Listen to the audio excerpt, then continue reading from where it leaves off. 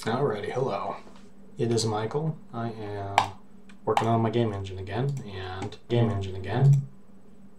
just decided to do it live. There we go. Alright. So the last live coding I did was 2 days ago, where I had finished up a system that allowed me to not only write formatted INI files, but to merge INI sections and keys with existing files as I go. So that was a surprising amount of work, but it's totally worth it, because now I can just, with a really simple API, come in and write out the contents of an INI file. It reads like really easily. You just say get value, tell it the kind of value you want, and then you just use it like with a special data type that has a std variant at its heart, and it also, like, you know, does the move replacement the way that good file saving systems do. So yeah, it saves to a temporary file in your temp folder and then atomically moves it instead of attempting to write over the file directly. And there's also a backup system. So if you are working on a configuration file, or editing a configuration file from the game code, instead of directly editing the golden copy, the known good reference copy of the INI in the content folder, you are instead generating a copy in the user's app data folder and working with it, and it automatically rebuilds if the file goes missing and all those other nice to haves. So moving on from that, my next task is to start getting some rendering systems going, because technically I've got all the framework I need to start building systems and start making a game.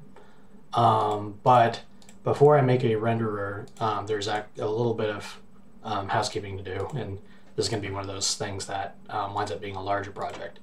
The way that I have planned out the overall engine design is that you can slot in systems that can include renderers, but can also be gameplay systems. So like you can add a system that makes so you can attach components to your entities that give them special behaviors or whatever.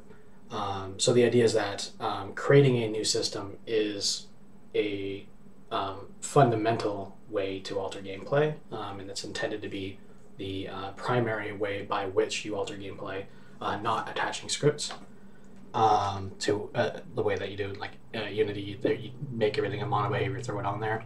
It's a little bit closer, like in Unity terminology, it's a little bit closer to dots, but it's a lot more flexible because you're working at a much lower level. But in order for that in order to make it easy to write renderers and make sure that you can interface well with like a material system, there has to be a way to make your shaders easily support the stuff needed by specific systems. So like if you needed if you wanted to input a specific shadow model, you want to do shadows in a specific way, and you wanted to write a shadow system.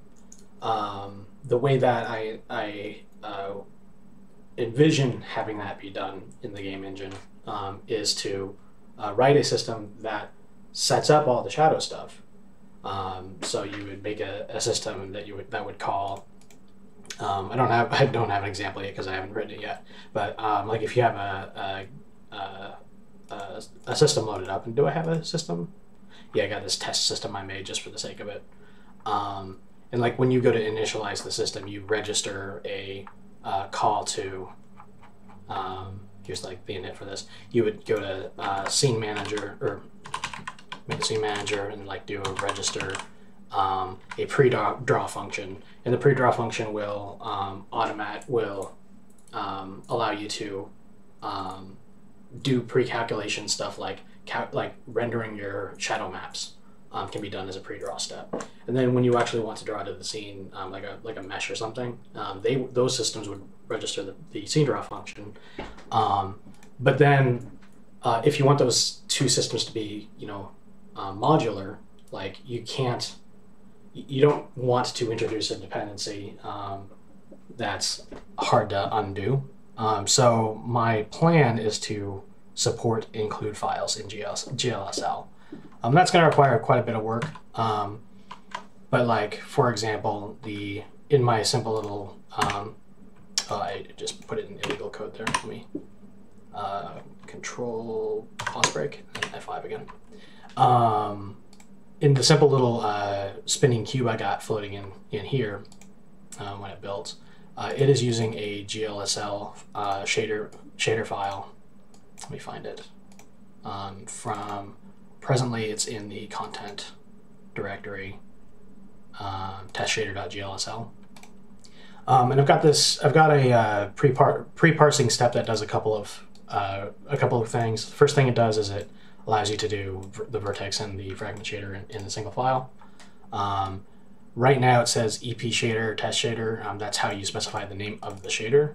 You can actually specify multiple shaders in a single file if you want. I don't know why you would, but the idea is that you can load up the shader file by file name, and then when you want to bind a specific shader, the graphics system call is like graphics. Oh, did I not include the graphics system? I did not.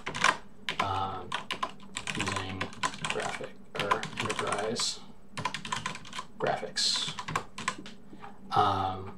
It would be like graphics bind shader, and then you provide the hash name that you provide in the file. So in this case, it'd be test shader, and then that shader is bound.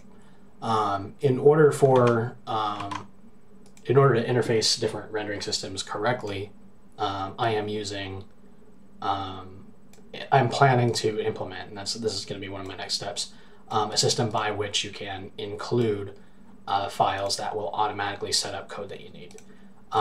So the only mandated stuff from the game engine are these two uniform buffers, EP per camera, EP per draw, which basically just provide you your camera stuff. So you got your view projection, and world position data. So you can use this stuff to position your world position the stuff in your world. So for this example, when I go to make do the render, the GL position comes in, and I just multiply it by the EP matrix MVP, which takes into account things like the camera, and automatically puts the vertices in the correct space. So like this stuff is like universal. Like you're always gonna have a view projection matrix, basically. You're always gonna have all this stuff, and there's always gonna be need for you, like in lighting calculations and whatever, to have like the world position of the camera and stuff like that. So I'm just saying that all this stuff will be included. But the way that you do include it, I'm planning to do, and this is what this is what's down the road, is that instead of having to put these uniforms in directly, you would just do an include, very similar to a C include. So in all of the shader files that you would write in Enterprise, you would say include enterprise.glsl. That's like your basic one. It includes this basic stuff that every shader must have. But then if you wanted to make a lighting system, and you wanted to make its stuff available for other stuff, you could do include lighting.glsl or something, and then within it would include the uniform buffers for stuff that it needs, that it needs to have loaded. The system can manage loading up the uniform buffer, which is available across shader programs, so you don't even have to know what the shaders are. And then from there, you would use like helper functions that are written in GLSL within that header, and then use that to update your shader code below. Used in tandem with another feature that I've included, which is pragma option. Pragma option is a way for you to specify variants of your shader, and then you can and basically you put in the options that you want. It's like a switch statement almost, and for every option that you provide on a Pragma option line, it produces a variant where if you turn that feature on, that will it'll use that version of the shader. So like I can do option underscore to say I want one where none of these options are enabled, and then option with lighting, something like that. And then in your code, in your shader code, you can do like if def with lighting, and if.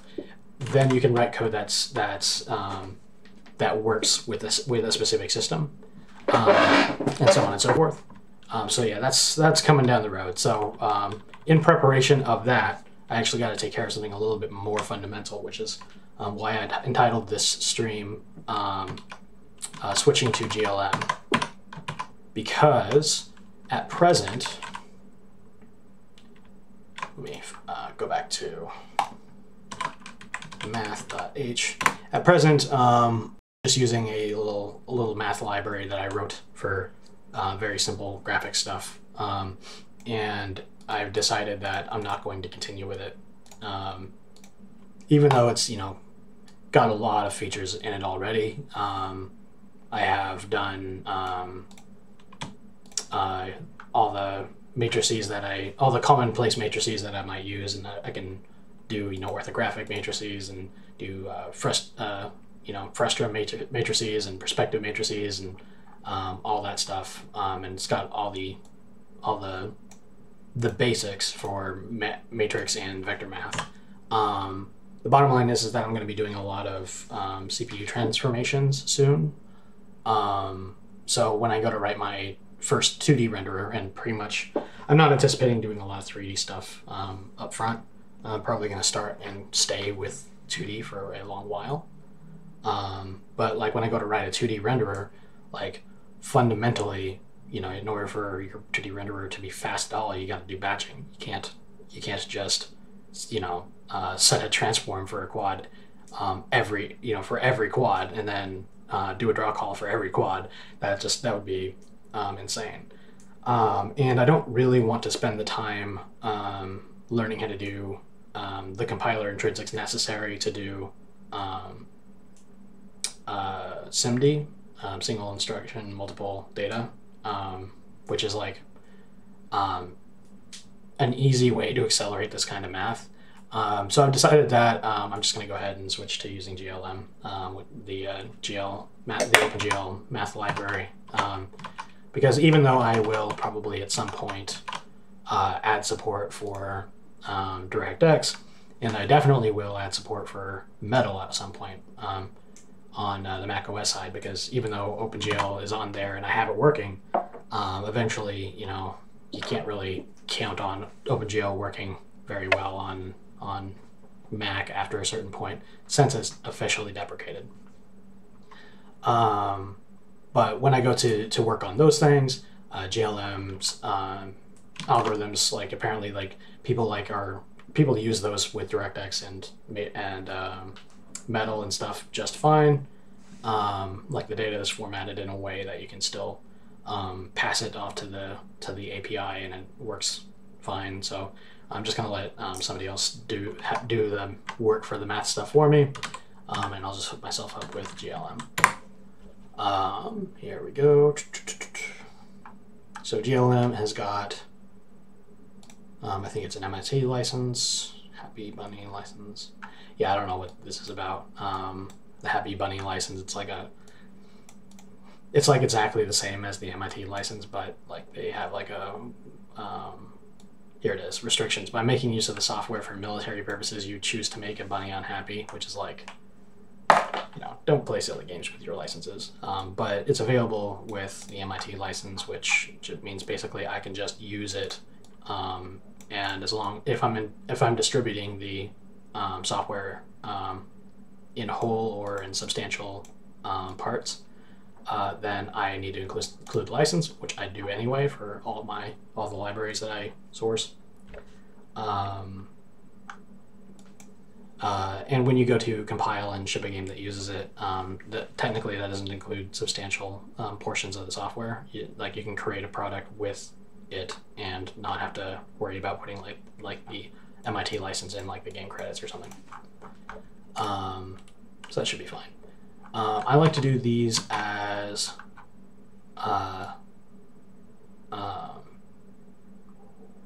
submodules, as Git submodules.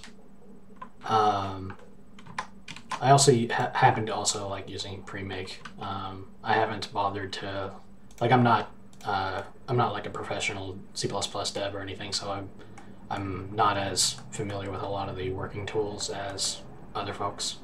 I have yet to learn CMake, and it's on my to-do list, but I just haven't bothered. But pre-make was pretty easy to learn, relatively. Like, there's fewer moving parts, so it was easier for me to get my mind around.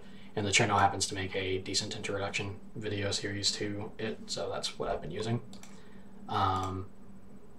So for now, what I'll need to do is I'll need to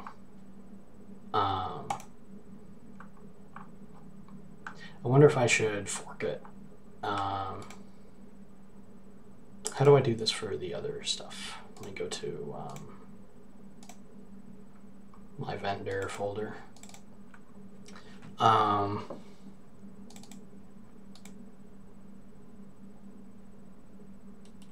Glad was something that I had built. That's something that you built off the website, and then you have to make your own project if you're going to do that. I made hot constants with pre-make. YAML CPP. YAML CPP I had to fork in order to have in order to work with pre-make, because when you pull the library by itself, it doesn't come with this, and you have to make a few modifications. So what I think I may need to do then for this one, I may need to actually go ahead and fork it. And then from there I can make any changes I need. So I don't fork stuff very often, so I'm wondering where the button is to do it. Code, maybe, pull requests. I actually don't spend a whole lot of time on GitHub. Where is the fork button? How do you make your own branch or your own fork? I'm sure I'm staring right at it. Fork. Yes, there we go. Where should we fork it? We'll fork it to my account. Cool.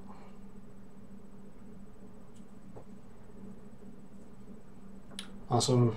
I'll need to make a few changes to it, probably. So let me start by, I'm just gonna go ahead and clone it and then make my changes that I know that I need. And then after doing that, I'll just directly pull it in.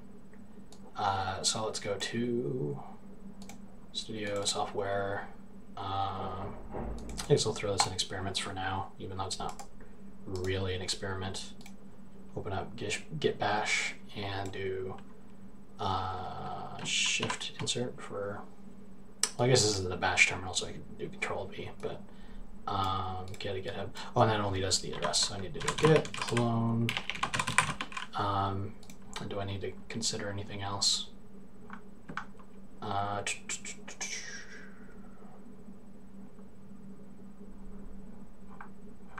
No, it doesn't say it.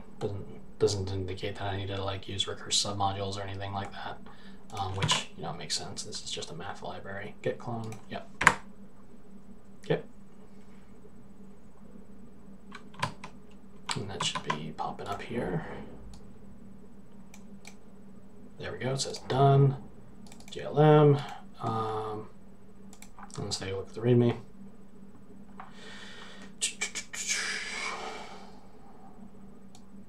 Yeah.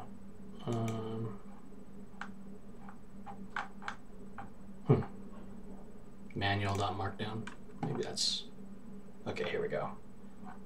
Big ol' complicated stuff. Getting started. Header only library does not need to be compiled. We can use GLMs.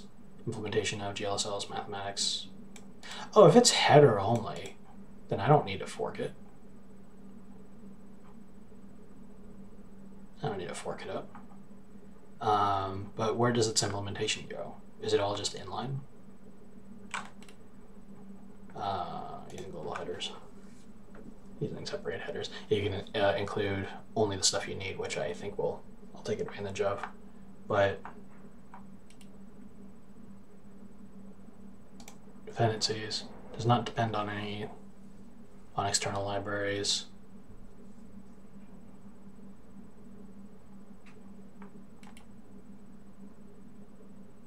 Yeah, if I don't have to compile anything, like are there literally no CPP files? We got all these headers.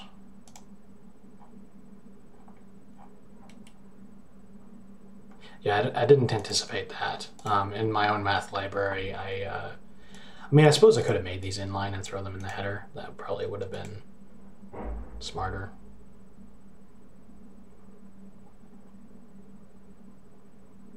But yeah, it kind of looks like if I go into one of these files, extension type def mat4 dmat4 type mat4.hpp. I'm just doing a gut check to see how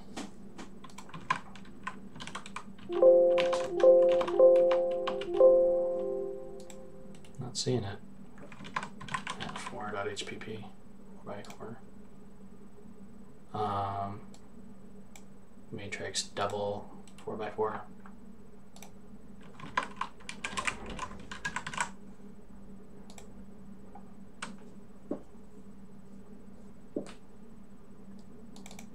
So I guess I need to find out what that mat class contains.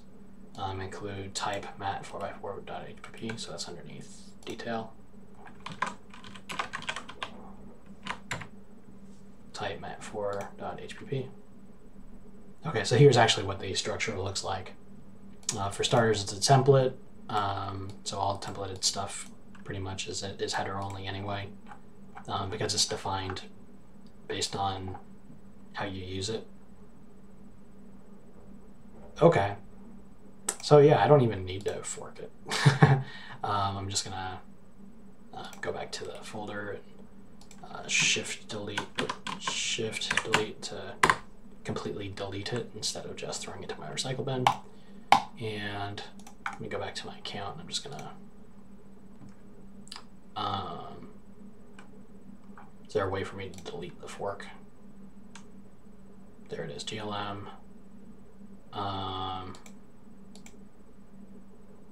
Do I have to do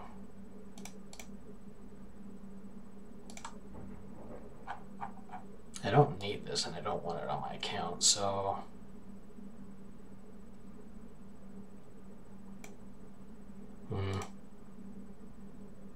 whatever. I'll figure out how to get it off my account later, but for now I can actually just go to the original and clone it.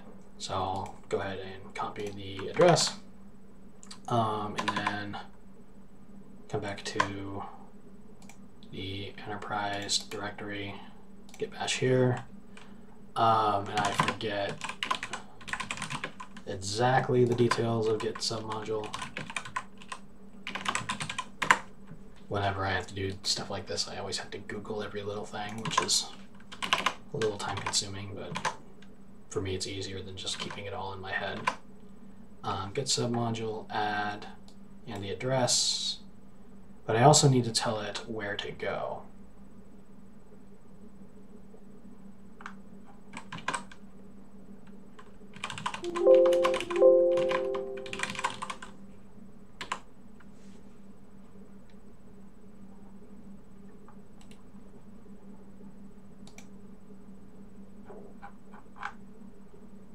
So I'm pretty sure you just specify the path after you specify the address you're getting it from.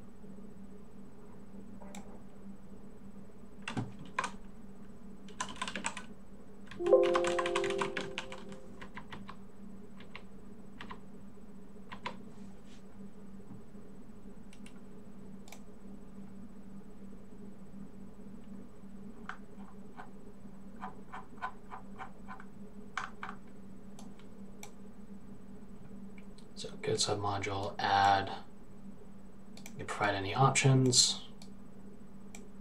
You provide the path to the repository, and then you provide path, which I'm assuming is the path. The optional argument path is the relative location for the clone submodule to exist in the super project. Yeah, so I would provide the path to, in this case, I would go to enterprise, vendor, and then make a GLM folder. All right, so get submodule, add, put in the path to the address to the thingy on GitHub. Then I need to do a path to the vendor stuff. So it'd be underneath enterprise, vendor, and then GLM will be the folder. Yep, cloning into enterprise vendor GLM.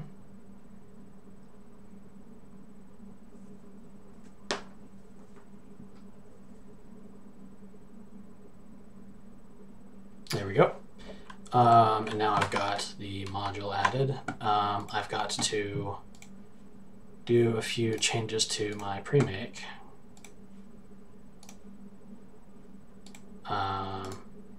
Actually, I need code open. All right, cool. So in my overall project, I need to go to Premake 5 Lua.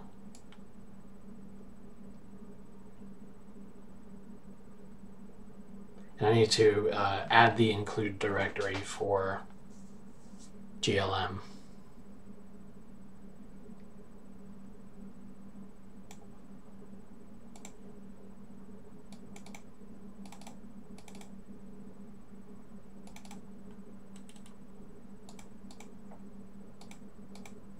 So the only other header-only library I've got in here, well, there's two actually. I've got the I've got GLAD and I've got STB image. GLAD though is header-only in the sense that you have to still create a .c file somewhere that includes the header, and you put the preprocessor macro to say this is the file I want you to define the functions in. It actually does build a translation unit. STB image, I thought STB image was a header only. I thought that was the entire point. But I'm seeing that I have a build, or I have a dependency listed here I need to check on. Here's STB image, binit, include source. Yeah, so this is the same kind of deal with STB image. I do need to create a translation unit to define stuff. And I built one where I say that I want to do images without PSD, TGA, GIF, HDR, and whatever. So this is the first case where I can literally just add the include. So this is for the solution. I don't think I need to include it in the solution.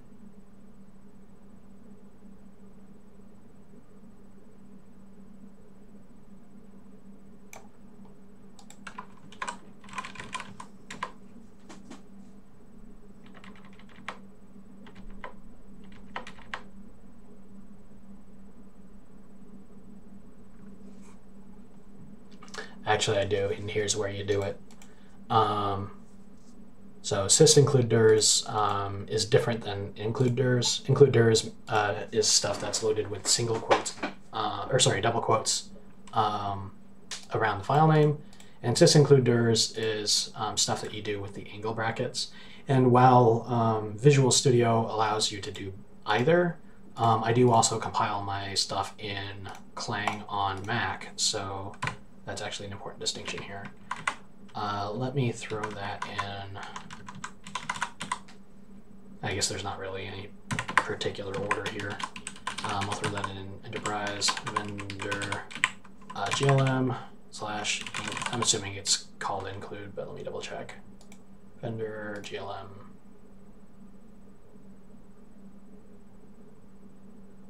It is not called include. It is called GLM.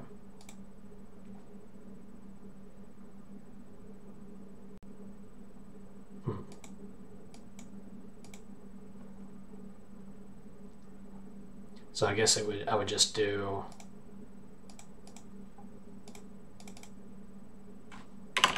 GLM because when I go to write in the source code, I do the angled bracket GLM / and GLM would be this stuff. The only thing though is that I kind of don't like it that the headers are not like in a special folder that says include. Like if you take a look at, you know, GLAD, you have the include folder, and it only contains the stuff that you might include, which makes it a lot cleaner to say that when you go to use IntelliSense to fill in, it'll say, oh, did you want to use the GLAD folder or the KHR folder? But because everything in GLM is located in here, if I include just GLM, then it'll include CMake, doc, and all that. I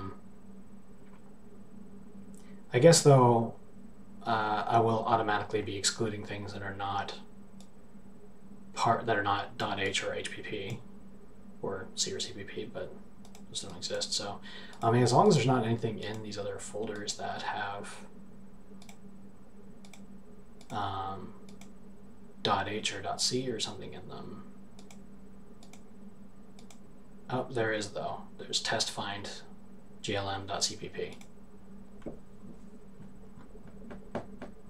All right, so I'm going to include just the GLM folder, and I'm going to see whether the other files appear. It might be just by the fact that they are CPP files and not header files that I won't show up in IntelliSense. But if they do, then I need to escape that, and I'll do the same thing here. Enterprise vendor YAML, not YAML, GLM. Without the include on the end, and save it. And I don't think I need to do anything for the pre-make folder or pre-make file within here. Oh, that's right, I don't have a pre-make file for these. They're all within the main pre-make file. All right, cool. So that's that. With that done, let's open up a console window. And we'll run, I have a helper script that is used for generating solutions and projects from pre-make. So that should be enough. I'll just run it, and when we open up the solution now,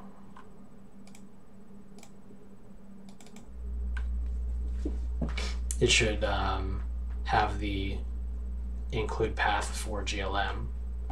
It doesn't show up in dependencies because I'm not compiling those as projects, or I'm not compiling GLM as a project. It's literally just headers. If I go to properties for one of the projects, and I go to see directories, take a look at the list. We've got vendor GLM now at the bottom.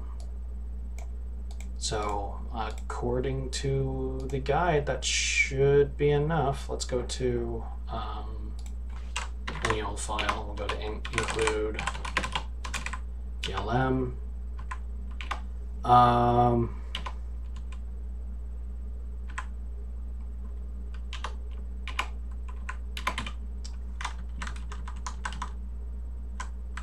Kind of seems like I'm good. It doesn't look like I've got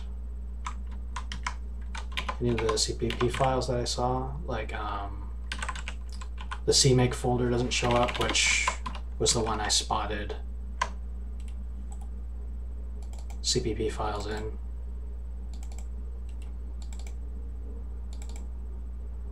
Didn't I spot a CPP file in there? Let me search for .cpp.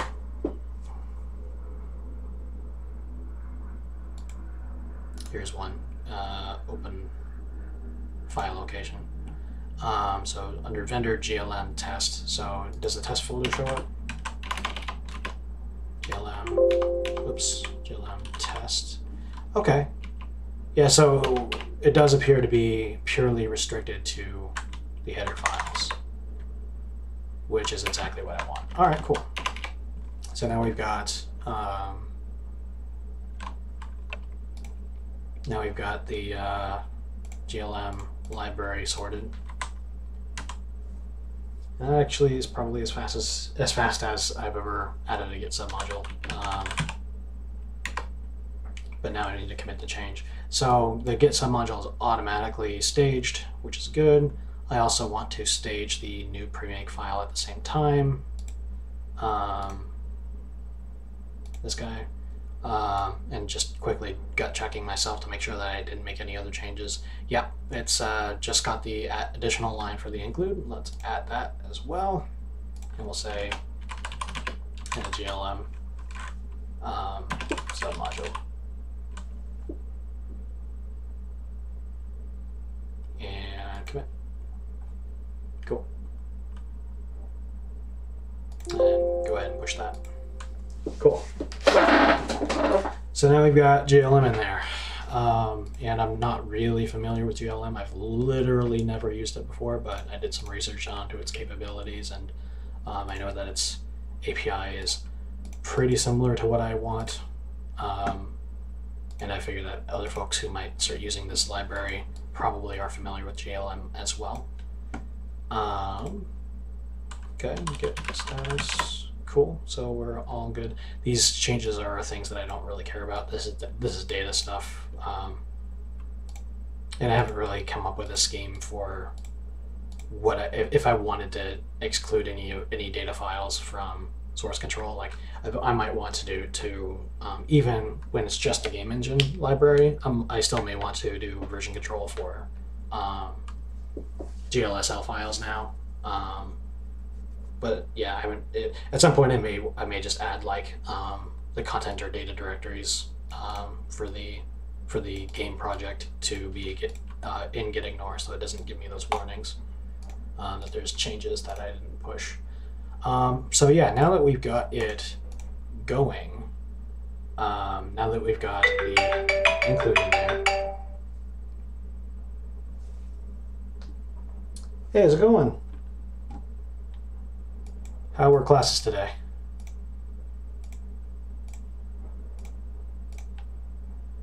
Let's go to graphics. Yeah. Boring. Oh. I don't really understand PHP. It's just like transferring stuff over the internet, right?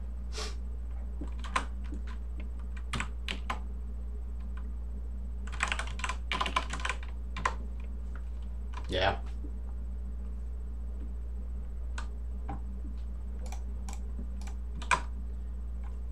What I'm doing now, now that I've got GLM added to the library so that I can put it in a header, I am going to start using it everywhere that I previously used my math library. So I'm going to start by commenting out all my stuff and then seeing what breaks and then going through and replacing the broken stuff. PHP is a shitty, outdated language for server-side HTML generation. Yeah. Oh boy. Yeah, that sounds like fun. Man. Well, I'm sure that once you've got all those fundamentals understood, that your work will be a lot easier. Hopefully. I mean, hopefully there's some value behind it. Cool. So the header is done. I'm going to save that and go to math.cpp. And do the same thing. I'm gonna KC comment out the whole thing. If you if you're not interested in web dev, why are you studying? No, I'm not a web dev. I'm not a developer, to be crystal clear. I've never worked as a programmer, but It's a databases module. You mean like a class module? Like you're learning about databases? Oh, okay. Yeah. I got you.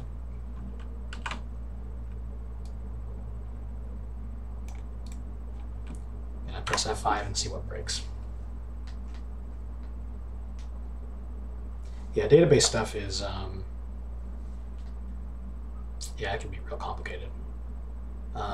I only have like a small inkling about how complicated it is to work with servers because of a limited role it had in a job as a tech support person. But yeah, it's I don't envy you having to study all this stuff. All right, let's take a look at the error list. Yeah, there's quite a lot. So I used to use 821. That's actually more than I thought, but still, I was expecting a lot. I use my math library in a lot of places, especially in the graphic system, but you know, also in the input system. So like right here, I'm using a math vec2 for get mouse position. I'm going to need to figure out a good way to handle the include. yeah, you were pretty close. 821, I think it said. 845, yeah. So the elegant way of the reason why I did this is because I got this nice clean list of all of the things that my math library depended on. So I can just start going through and replacing them. Not one by one, but like find the file where the problem exists and then Control F replace the things I need to replace. So for starters, let me go to the manual and see how you do a vec2, because I've literally never used GLM before. Manual. I guess like getting started. That's a good place to get started. Just getting started. Then why? Oh, then why switch to it? GLM is a pretty tried and true math library. Technically, I have most of the capabilities I need in the little math library that I wrote for my engine. But one of the big problems that I'm going to encounter very soon is that it's not very performant. Specifically, I want to have SIMD available. It's, you know, like having your own math library is enough when you're all you're doing is you're packaging up data to send to your graphics card for GLSL stuff. But if you're doing a 2D renderer, which is one of the stuff that I'm going to be doing soon, then you want to have you know, it sounds like I'm reading your comments as I'm talking and realizing you probably know everything that I'm talking about. Vectorizing stuff isn't difficult. It's just using a few intrinsics. Yeah, I don't know anything about that though. That's part of my problem, is that I've never used SIMD. And I think I would just rather have the library take care of it for me, because there's always going to be new stuff that I haven't considered needing to add to the library, and I don't want to spend forever working on a math library. I am pausing though because I see that you said 1 second, and I suspect there's a link coming my way.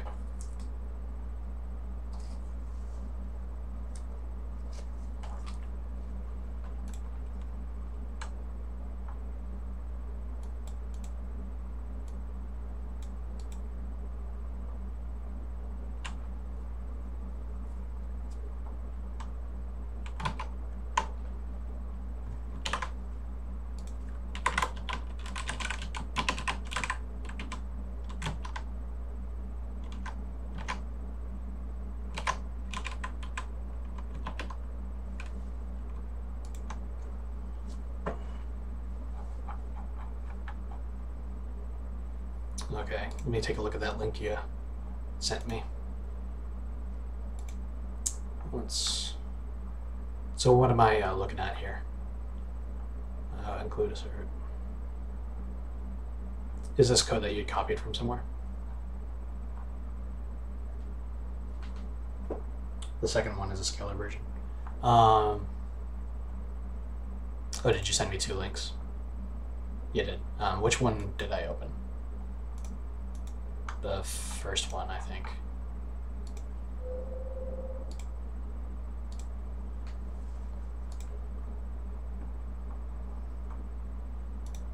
So is this a math trialloc? Oh, these are helpers or something. Math try multiplication. So this is a math library then. Reading string. Oh, there's the actual data there. That's the matrix. Floats of rows, columns. So this is like what allocated on the heap. Mat trialloc, rows mats, struct mat out. Aligned alloc. Okay, and it's a line for good stuff on the graphics card. Okay, and then this is the SIMD one. So I'm actually not even sure what to control F4 for the SIMD intrinsics. So I'm just looking for them. Perform the scalar multiplication.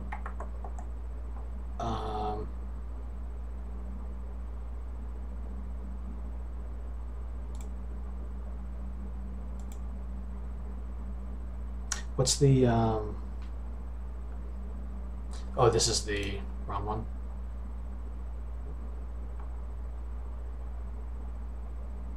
Try multiplication. Okay, here we go. Size T SIM D body dim divided by alignment times alignment.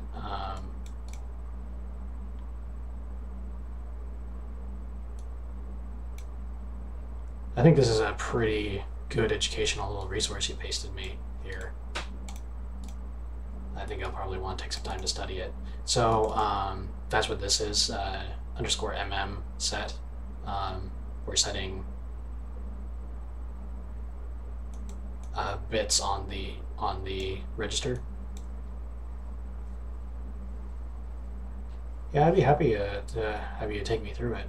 I'm not sure that I'm still like even putting aside whether how easy it might be for me to do SIMD on my own math library. I also don't want to spend any more time on my own math library, so I might not do this today. But yeah, let me save that link for sure.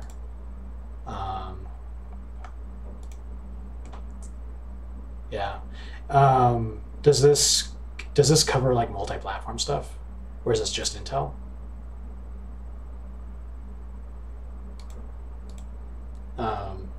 Realistically, I'm going to be only developing for Intel, but I mean, somebody might have an AMD chip. Are the intrinsics multi-platform? I thought they were CPU specific. The SIMD stuff was.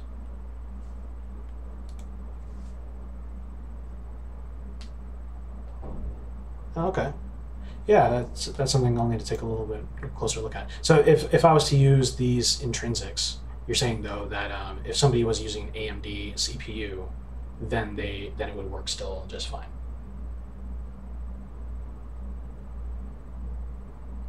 Okay, and this works on your Ryzen. Okay, okay, that's cool. That's actually something I didn't realize because I know that one of the things that GLM does is it considers which intrinsic to use per platform, from what I understand. So like there's a variety of different compilers that it uses intrinsics for. And I need to make mine work on Mac as well. Not really planning on Linux. Yeah, I'm gonna go ahead and Control D bookmark this and throw it in my enterprise folder. And I assume that this stuff on pastebin will go away if I don't save it somewhere. So let me kind of just Control A. I've never used pastebin before either, but I'll just go ahead and hop into Visual Studio. Yeah, thanks for this info. That's really handy stuff. Is this code that you wrote yourself?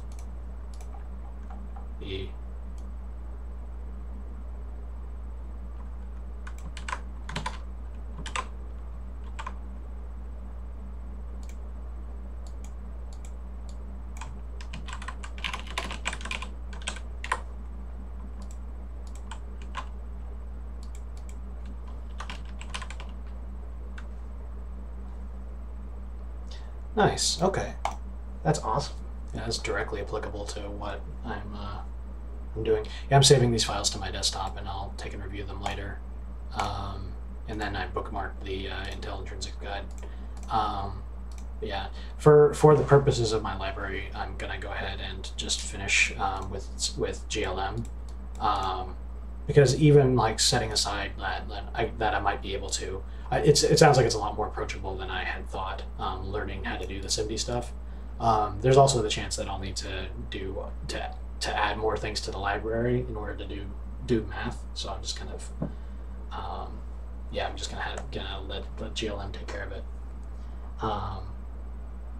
Yeah, and that speed up is something that I think when I started working on my game engine, I didn't really understand or anticipate how important that would be.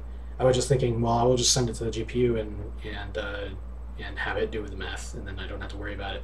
But I'm still new to graphics programming as well. Like I've learned how to use OpenGL for the first time on this engine, and so now I kind of have a better picture that I actually need to be doing transformations on the CPU to batch stuff before I send it to the GPU. And so now I kind of got an appreciation for this.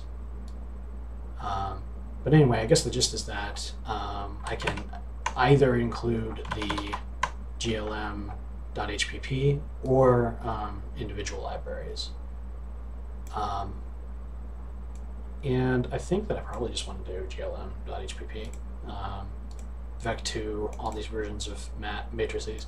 Though honestly, I don't think I would be using anything with 2 in the matrices. Almost anything I'd care about would be 4x4, with like maybe some 3x3 if I'm transforming a Vec2 or something. But yeah, in case I need it, I might as well. What's in this forward.hpp? Oh, there's like type defs, so you can use uint16 instead of these other types, which I don't really care about. Well, look for you depending on whether you use float or double. You can now do 1 row times column in 1 SIMD instruction. Yeah. This row. Yeah, it's yeah, I'm pretty excited. I had done even though I don't have a renderer in place right now, I had built multiple batch renderers on my framework while I was learning OpenGL for the first time, to kind of figure out how I wanted to do GL shader integration. And I realized that it's a lot of what I'll be doing is on the CPU. So I'm excited for those having those gains just for using SIMD. Anyway, so I guess what I'll do is I'll just use glm.hpp. And I think what I'm going to do, I'm going to throw it in my precompiled header. I generally reserve this for stuff that comes from the standard library or from one of the libraries I've included. So this way the header is going to be precompiled, though I'm not sure whether that will do much good because it's templated. I don't really know how templated headers work with precompiled headers. Would that mean, like, with that?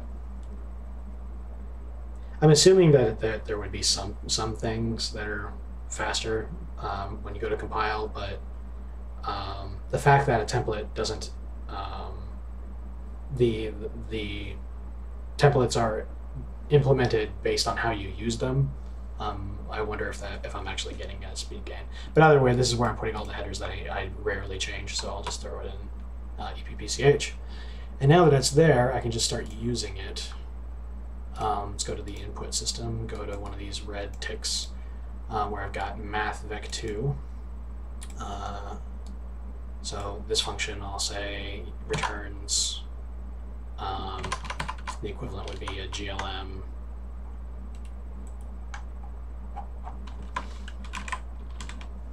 a GLM vec2, I think. So GLM vec2. Okay. And then I guess for this entire solution, what I could do is I could say replace math vec2 with GLM vec2. I think was a lowercase v. Yeah, lowercase v. And I'll do that for entire project.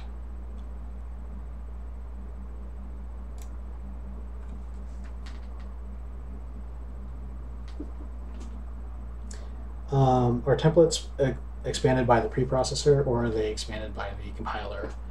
Because if it's the latter, I don't think they would have any speed up, unless I'm forgetting how precompiled headers work. I'm also a little bit vague on how precompiled headers work.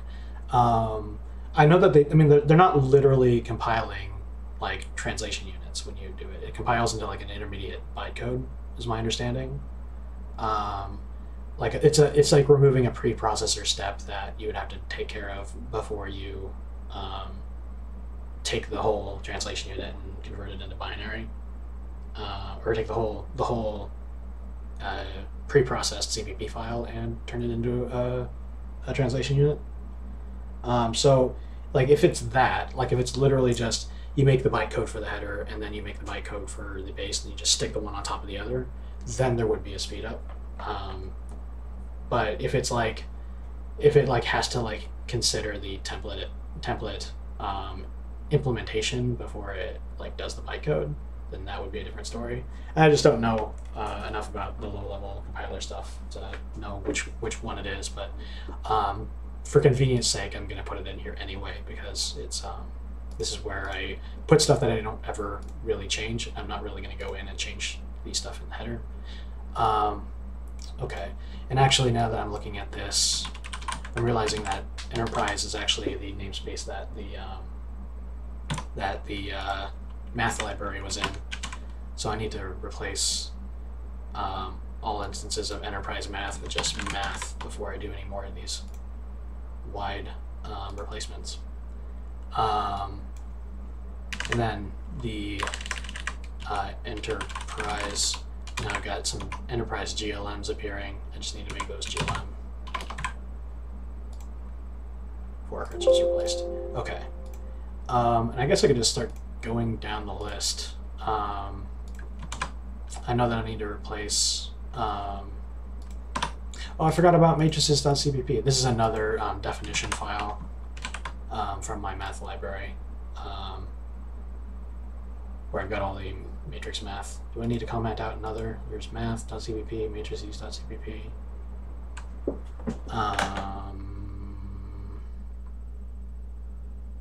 Yeah, I think that's it. So save that. And then go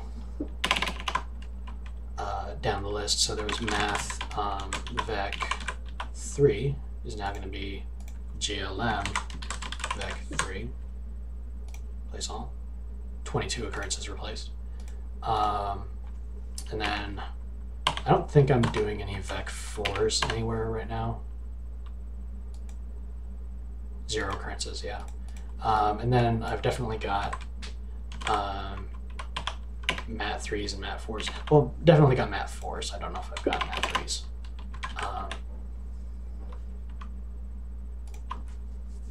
27 mat4s replaced.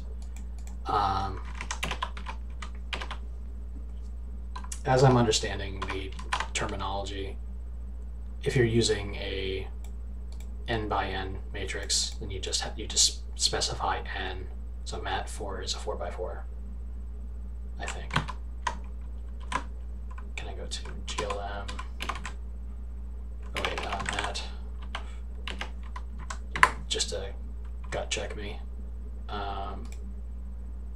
GLM mat 2, 3.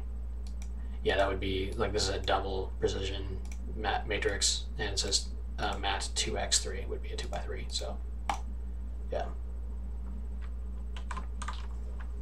Math mat 4. I already did mat 4. Did I do mat 3?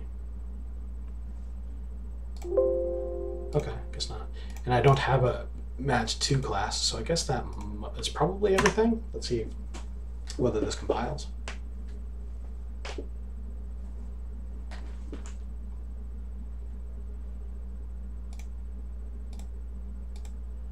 it occurred to me that even if I've done all the replacements, it probably won't fix everything, because I have not changed anything about the implementation of these. Like when I get the rotation, translation, or identity matrices, I presently get those from a static member function of the type, which I'm sure is not how GLM does it. Syntax error. Got a syntax error. Oh, that's weird. Oh, because I replaced, yeah. So actually somehow I accidentally got this situation going on, because I had to replace enterprise math with math, and I accidentally got extra colons in there. That should be GLM. Back 3. Actually, better yet, I can just do math quadruple colon to GLM double colon.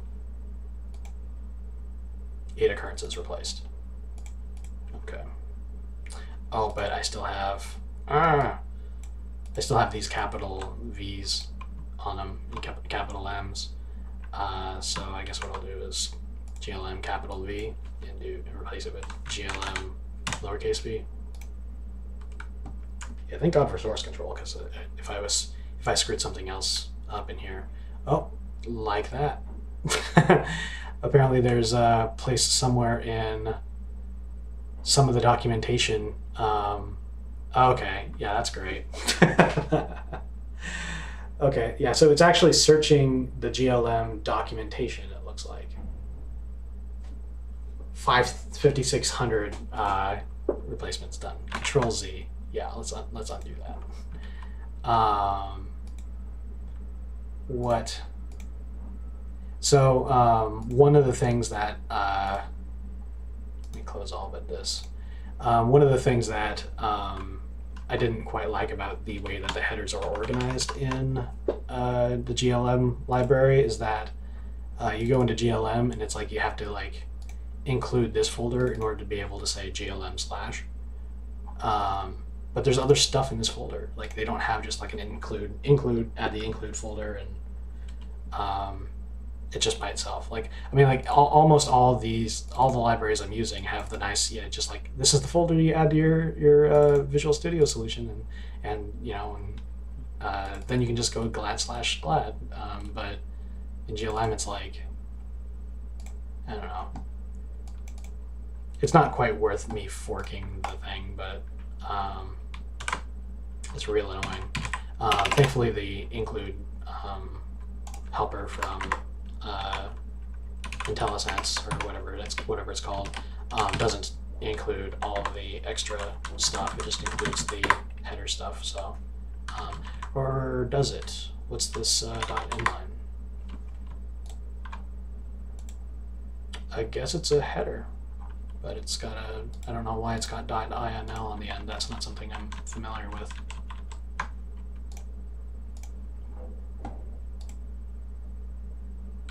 Yeah, this is literally a header-only library, so I don't have to build anything on it.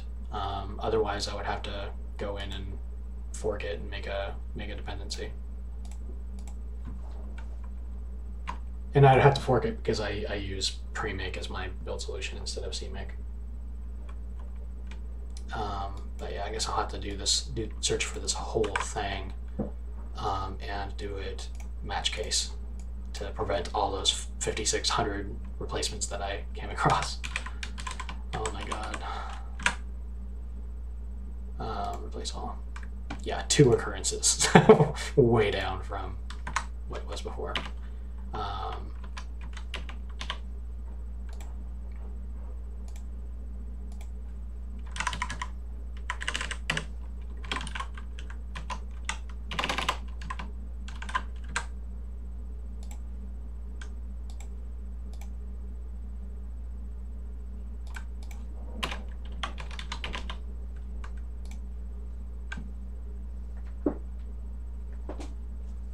Or you could just write your own and build it as part of your engine. Nudge, nudge, wink, wink. My educational value. Yeah, totally could. Don't want to. I just want to move on. The yeah, it's I have that gut impulse to just do everything myself. But I'm you know, I had my 30th birthday a little while ago, and I realized how short and fleeting life is. And I decided to not waste all my time rewriting the wheel. Um, Here we go. And we still got failures, but at least this time it's probably not from failure to use the correct type. Cannot convert from int to GLM back 3. Oh, that's interesting.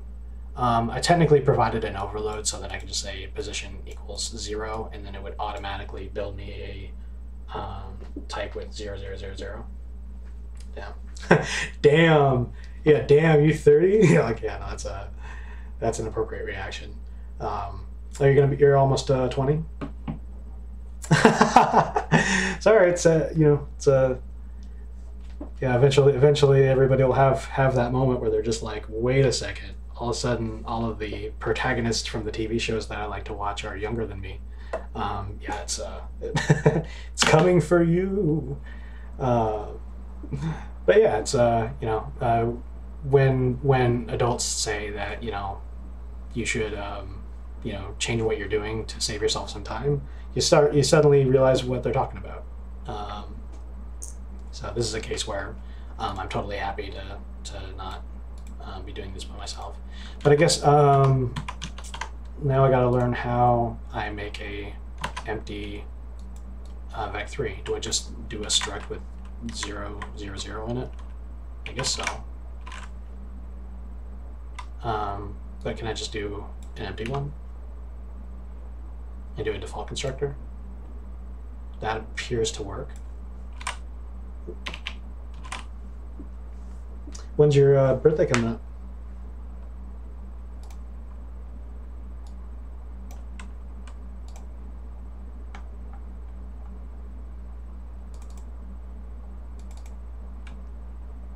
Soon. Next July, yeah. Well, it'll be here before you know it. Almost half a year.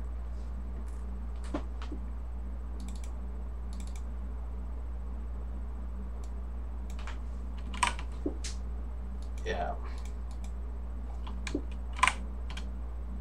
So I guess every time I do a return value on one of these, I would do braces instead.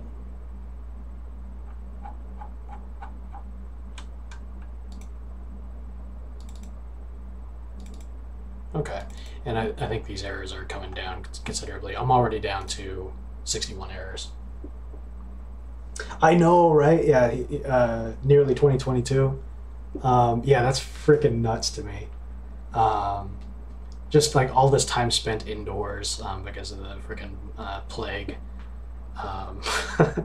It's bizarre to me that we are still indoors, still wearing masks and dealing with a global crisis, and this all happened over the course of years, and it hasn't just been 6 months.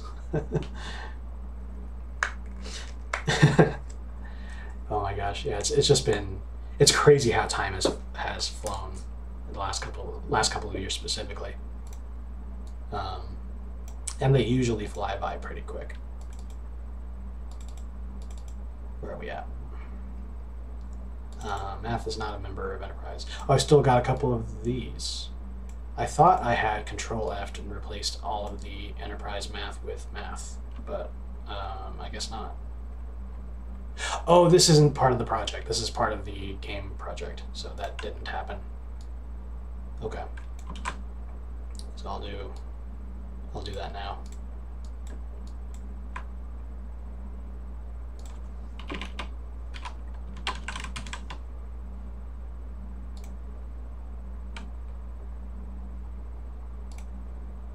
Now I've got to do the rest.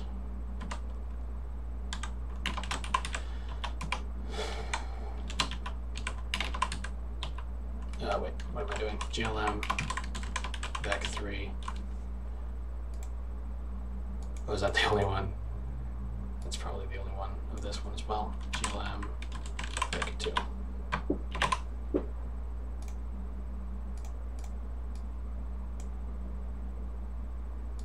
And then how do I do perspective? GLM perspective, and then provide it. Oh, so it accepts radians instead of degrees, which isn't great. I did in my math library. I very on purpose did degrees for the API, because it's like asking a human to like consider angles in space in radians is a little. It's just once removed from how humans think. Even though radians is like the more beautiful mathematical representation. So yeah, I guess that's how it's gonna have to be.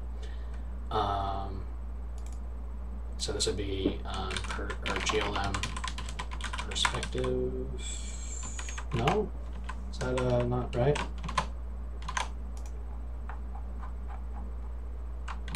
Why wouldn't that be right? GLM perspective. Is that not part of the GLM header? It's not. I also have to include GLM extension.hpp. All right. Let me do that.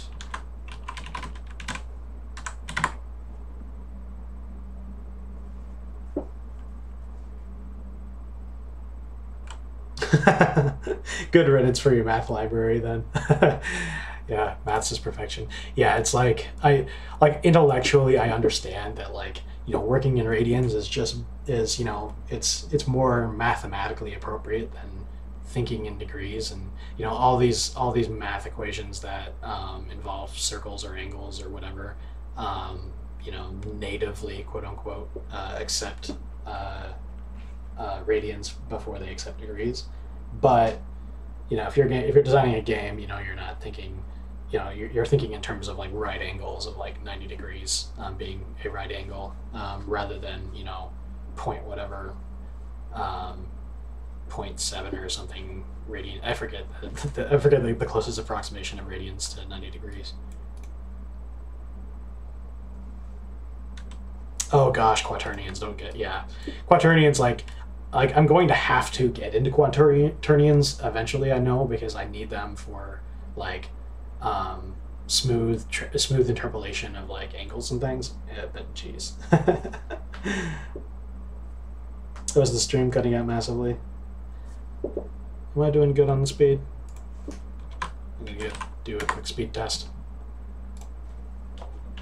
I don't necessarily have great internet. My Wi-Fi does periodically cut out, I think, but I haven't been able to prove it yet. Yeah, that's my wait for my upload speed to come in.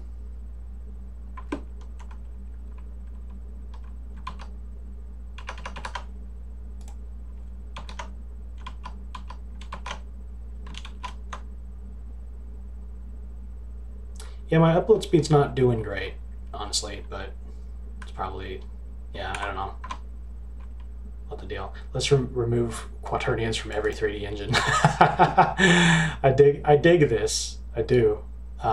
It's just that it's like, yeah, quaternions are just so freaking, yeah. Like there's mathematical places where I know I'll need it. Like when I eventually do like skeletal animations, I'll need to know quaternions and do quaternions in the engine.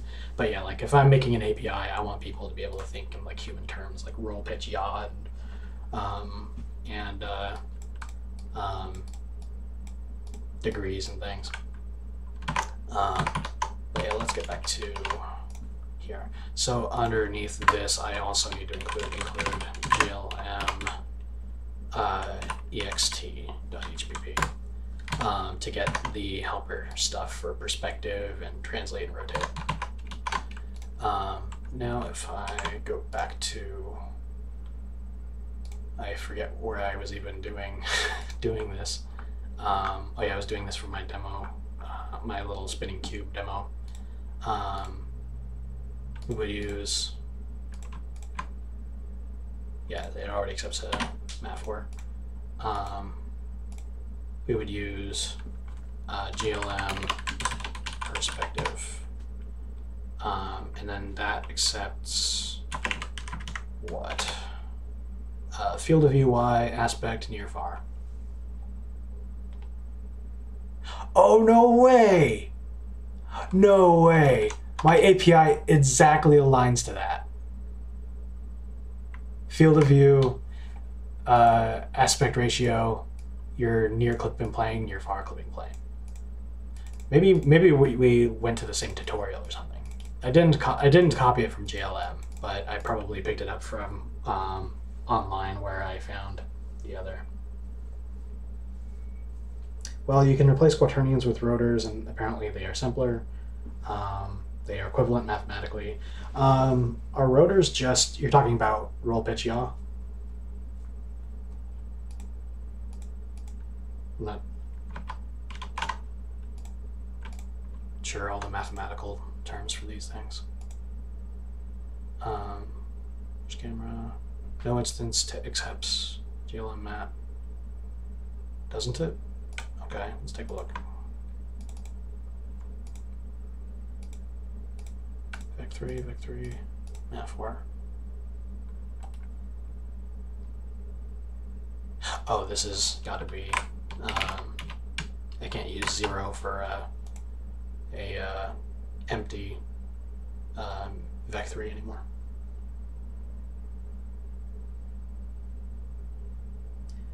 Rotors are generic quaternions from what I remember from the video.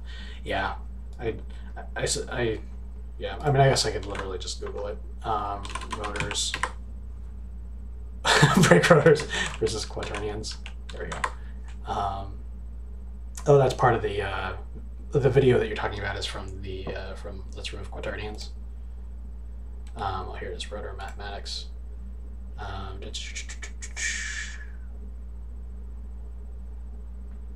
Oh yeah, this is. I'm not familiar with this, but it's not roll, pitch, yaw. It's just a It's not. It looks like if I'm reading the Cliff Notes correctly, this is like a different version of quaternions that's just a little more human friendly.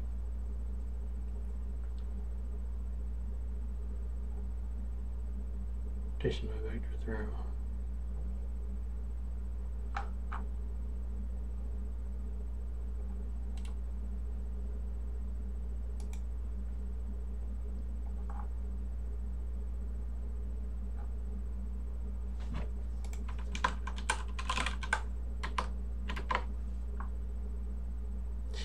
Okay, I get it. So this is actually not about roll, pitch, yaw. This is about using rotors instead of quaternions. Oh, rotors in 4D space. Yeah, because in order to do three-dimensional transformations, you do need to have the fourth component, which is why they're called quaternions. What I understand. So rotors literally work in 3D space. I thought that was impossible to do to do any transformation in 3D space with 3 terms. I don't know. I might have my history wrong, but I've got Math 4 in here.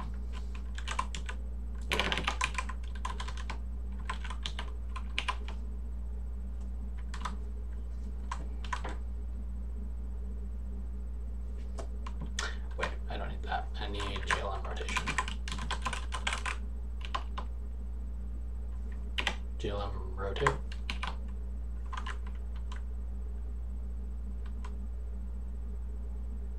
So it takes,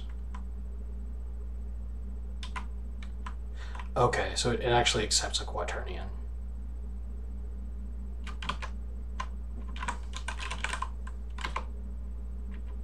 View translate. Oh, can I not use roll, pitch, and yaw in GLM?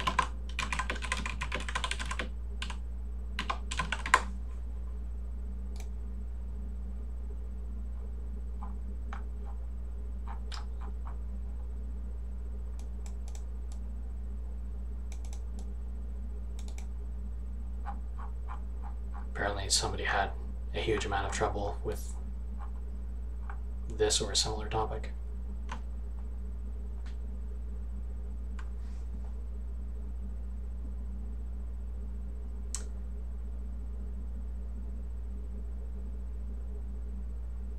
Gimbal lock. I am not sure.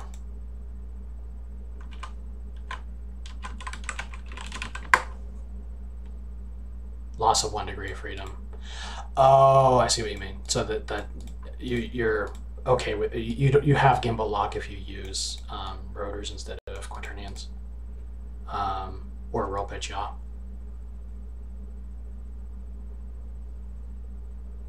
Yeah, that's kind of true. So I guess though the rotate, the method that gives you a rotation matrix accepts quaternions.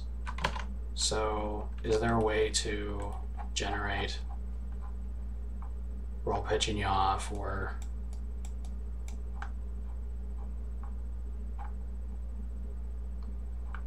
like, do I have to generate each quaternion,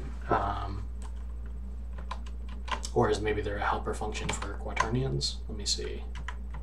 GLM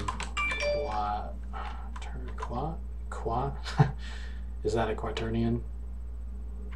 Let's see what that says. If I go to qua HVP. No.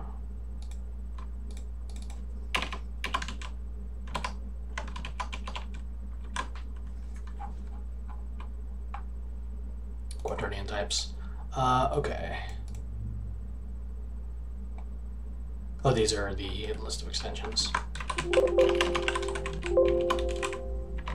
Quaternion functions. You got slurp, conjugate, and inverse, length, normalized, dot, angle, axis.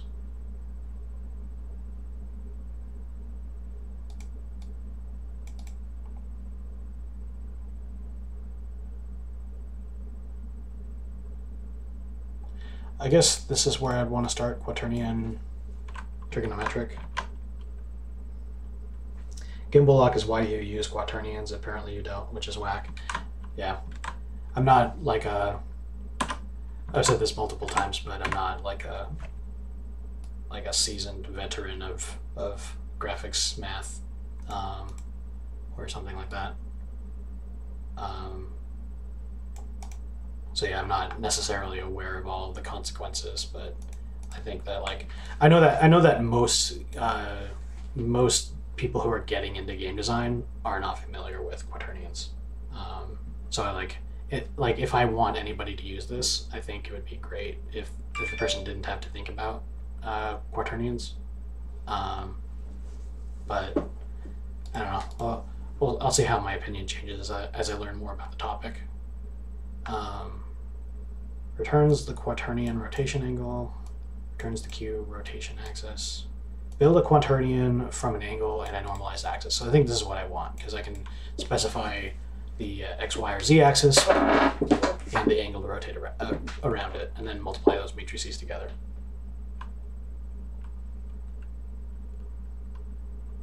Youngsters these days not reading the prerequisite material. Yeah. Yeah, I know. My life would probably be a lot easier if I did, though. I took through a couple of levels of calculus in college, but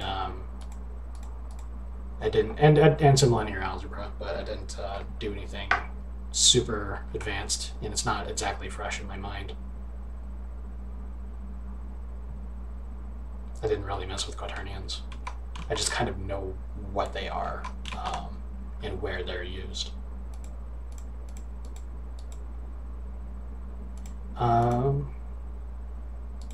So I would use GLM angle axis.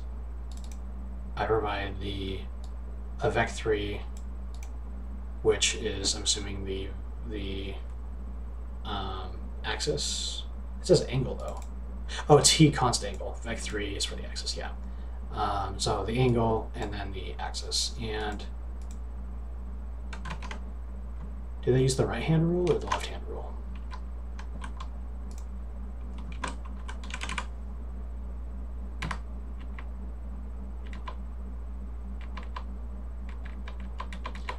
So I guess you can pick. By default, OpenGL is using right-handed coordinate system, meaning, if I'm remembering right, it's like you put your hand like this or like that. Try to remember. We should fetishize suffering more so that people get an appreciation for how hard it was back in the day. Yeah, exactly. The rap to school was really hard and all that. I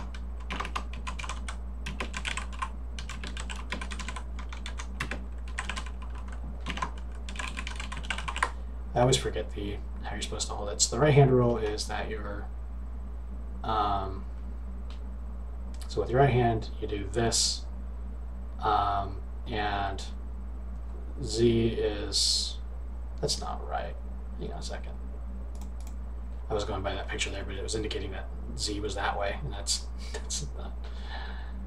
not. Okay. Oh, it has to do with the spin of Z.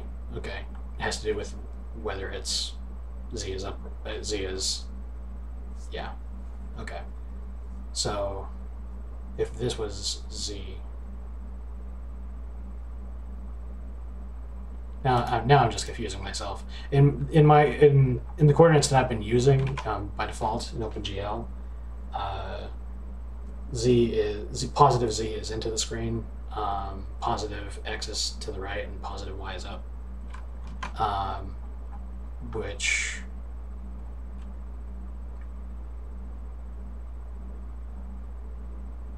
and then rotation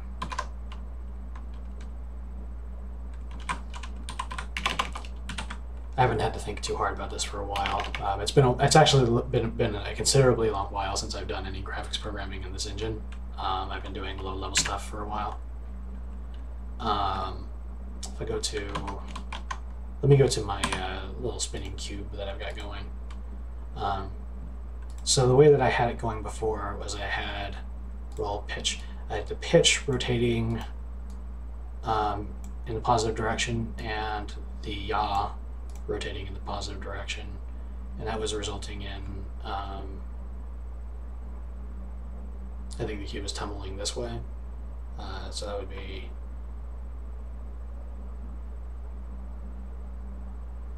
so if you're looking down towards the positive direction, a positive value will rotate clockwise.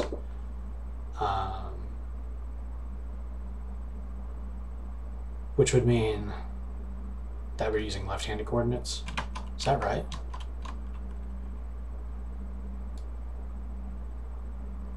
I'm going to assume it's using left-handed for now. But the problem is that I need to actually be sure that I'm thinking of that correctly before I use GLM angle axis to do my quaternions. But I'm going to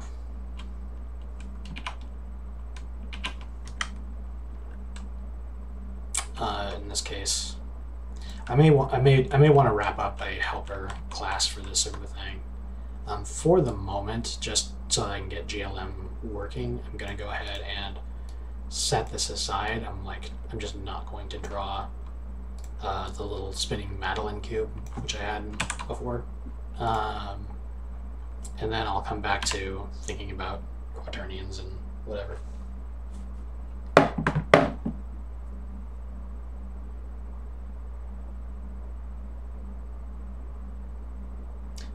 Honestly, I'm a little disappointed you didn't just write the shell script required to build your project, and instead use the pre-built build. I mean, why not, though? I mean,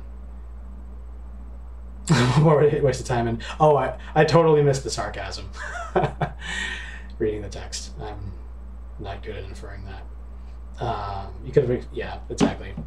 I don't know if you've ever followed the Casey Muratori stuff, Handmade Hero. That's literally, yeah.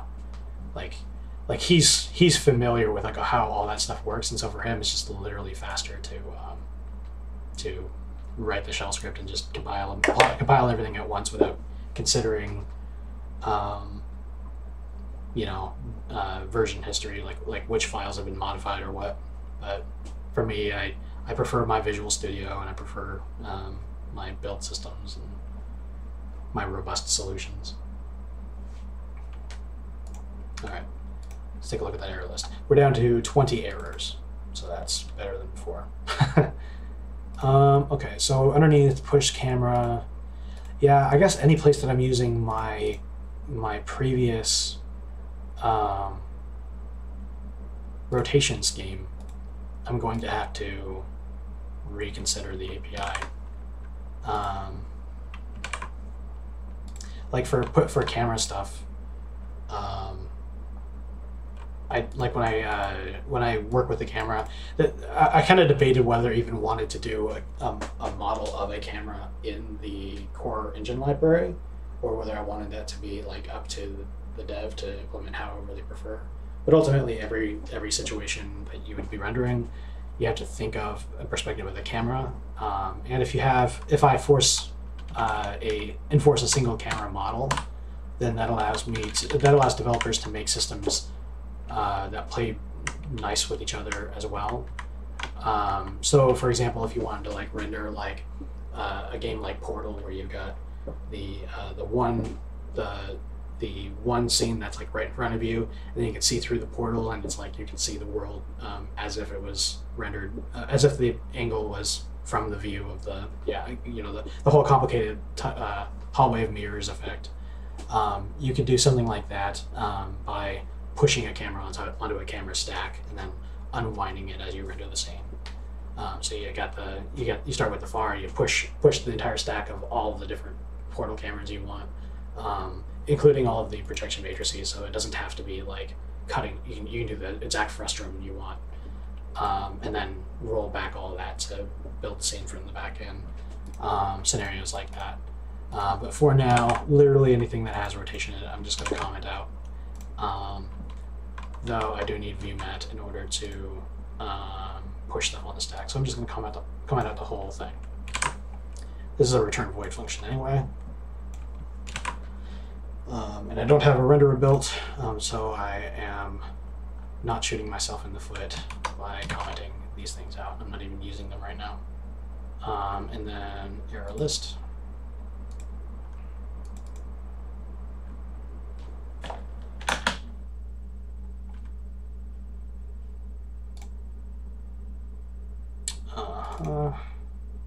Yeah. Good. And then the identity matrix. I mean, is it just GLM identity? But then I have to specify the type.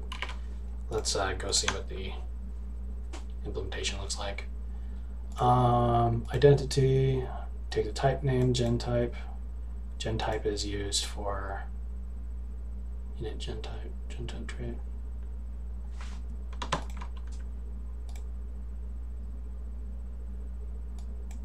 Interesting. Meta programming stuff. Detail gen type trait, gen type identity. So I'm guessing that there might be find all references.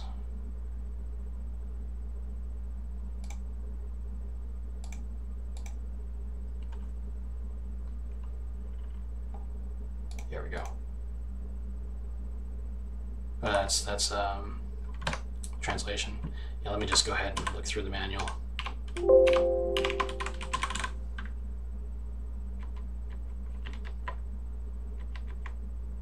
So interestingly, they just use identity without even specifying the dimension of the matrix, which tells me that that somehow there's a template deduction being involved here, where anywhere that you might use a 4x4 matrix, it would just use the 4x4 identity matrix. So I'm just gonna see if that works. Oops.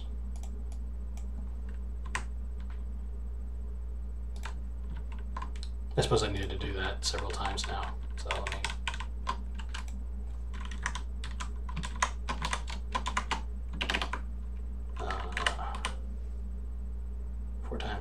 It doesn't seem to work. So what am I missing there? Uniform buffer stack. It's per camera uniform buffer struct. Yeah, the last one's a vec3, so that has to be constructed.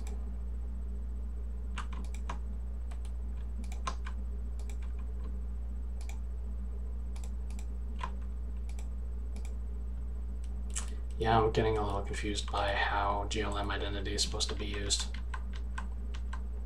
because the example suggests that it template deduction can be done because they got translate. Maybe translate doesn't work the way I thought it would. Translate. Oops. Translate. No, it accepts mat4. So it accepts a specific overload, just like I'm expecting in this struct. This particular place where I'm trying to work on the code, the per camera global UB data stack, a little bit wordy. This is just the every time you push a camera on the stack, I store a new copy of what goes in the shader, test shader, WSL. So these two uniform buffers, which I'm going to require be in every shader, and eventually I'll hide behind the include file. That's stored in this vector here. So it should be inferring that I want a 4x4 identity matrix, but I'm not getting one. Is it going to force me to figure out a gen type? Like, do I have to do like 4 or something? Let me go into the definition of mat4 real quick. I'm going to copy experimentally, I'm just going to copy out the template arguments that it uses and see whether that's what it's expecting here.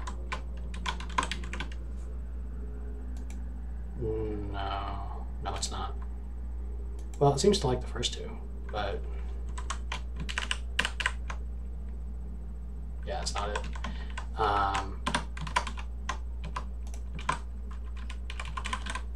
So I don't get how identity is supposed to work.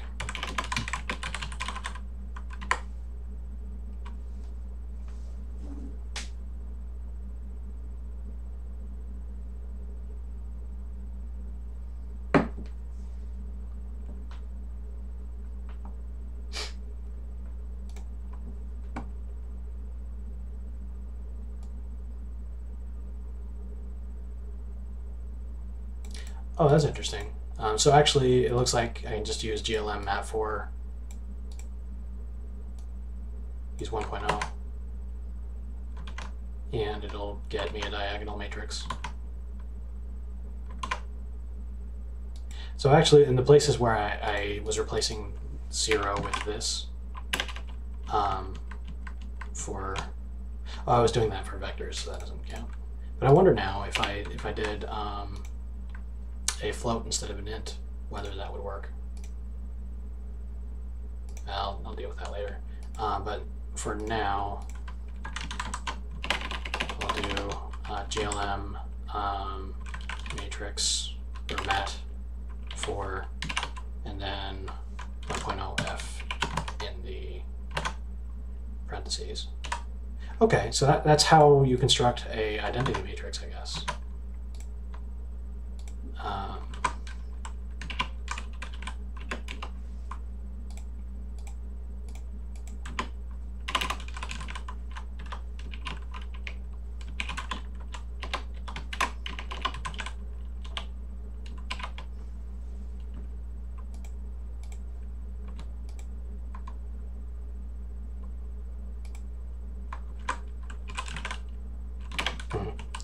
I'll do the deduction later, but that's what I need.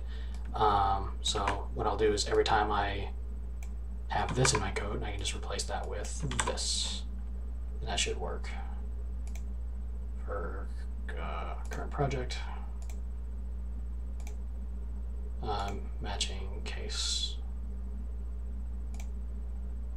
3 occurrences. Oh, those were the only 3. Okay.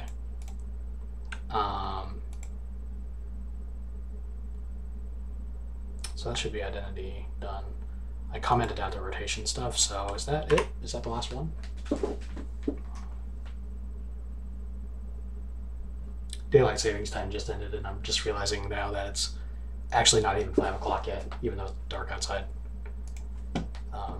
That caught me off guard. Okay, there's still one left, and that's... Oh boy, great. What's this? X memory? So something about one of the standard template library stuff. Enterprise graphics per camera, global UV struct, GLM mat 4 vec3. Cannot convert argument 4 from type to GLM vec3. I love how it points you towards the X memory header instead of towards the actual problem. But thankfully I already know what the problem is. It's this. There's not an overload for, or not a constructor for a vec3 that takes the integer type, unlike how I did the other. So do I have to do? I guess I can do 0.0f, and that'll construct a correct vector, or at least it looked like it did. Oh, I'm still got the same error, so that's not it. Do I have to?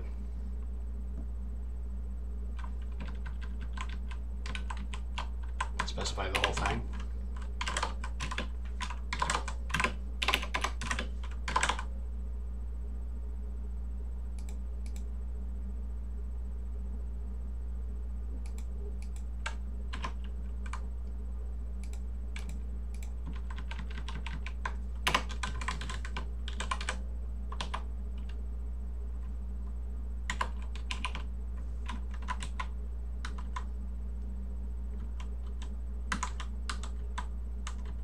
I would love if there was just shorthand where I could just do 0 or braces everywhere for constructing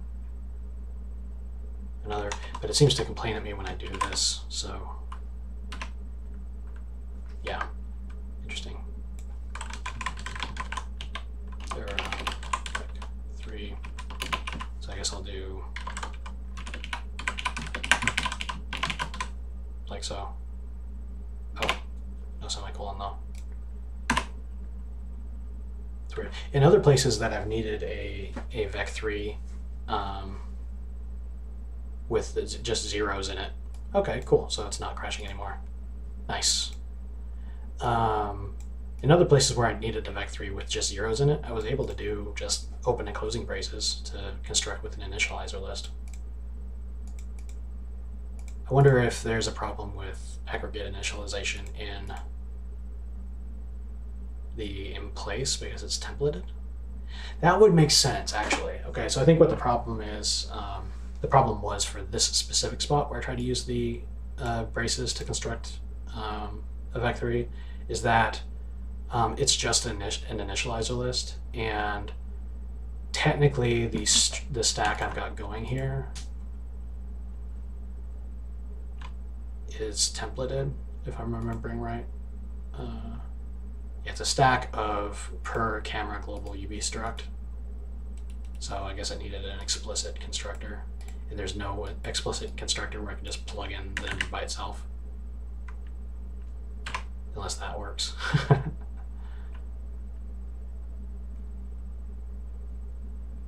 Yeah, so there actually is a constructor that I can do that for, but I have to actually use the term vec3 here.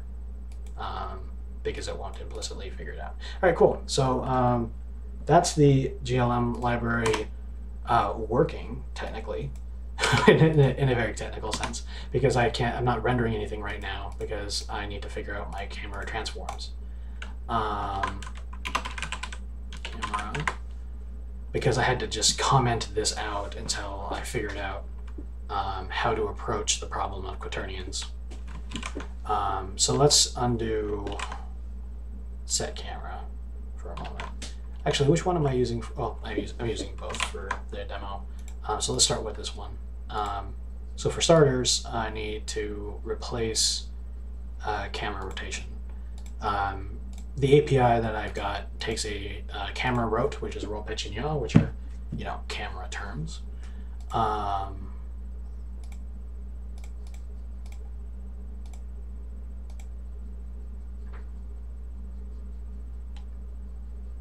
I think I'm gonna go ahead and use those to construct the matrix here. Previously, my math library rotation function just made a matrix that accepted those values. I might be able to come up with a helper constructor for mat4 based on that logic. It was math.h, or actually no, that was in matrices.cpp.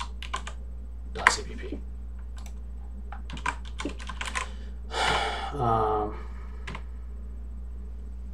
I had case turned on. Here we go. So here's what I had previously when I went to construct my rotation matrices. I would take in the roll, pitch, and yaw. I would convert them to radians because, you know, mathematics. And then I would plug them into this formula that I probably copied off of Wikipedia or something. So it would do the square of cosine. Actually, no, it would be the cosine of roll times the cosine of yaw, and so on and so forth. And this is actually constructed flip or inverted. So because even though the matrix is, I think it's column major, in the data it's stored as row major because that's just how OpenGL does it. And, yeah. So I could just make a helper function. Can I put it in the GLM? I could put it in the GLM namespace too. Huh. I'm on the fence as to whether I want to do that, but for the moment I'll just do a helper function statically in the place I'm working on. Oops.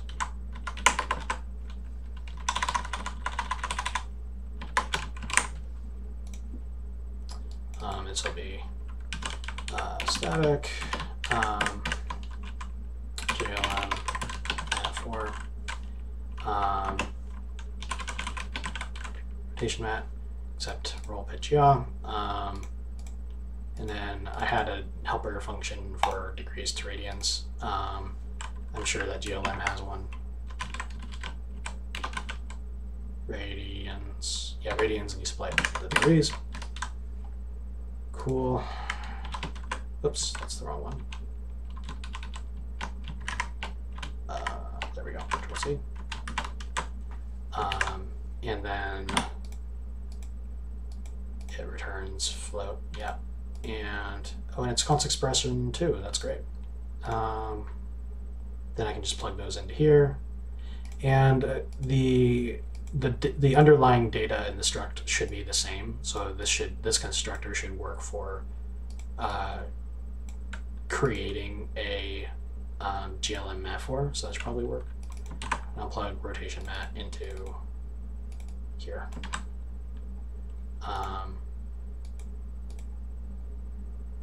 Too few arguments in the call. Oh, because there was a version of this where, right. I would do vec3, oops, mat, or GLM vec3 rotation, I guess, and then I would use rotation.x, y, and z instead. Or do you access them with .x, y, z? I guess you do, and they have RGB as well if you're worried about semantics. Okay, I think I'm kind of getting the hang of GLM.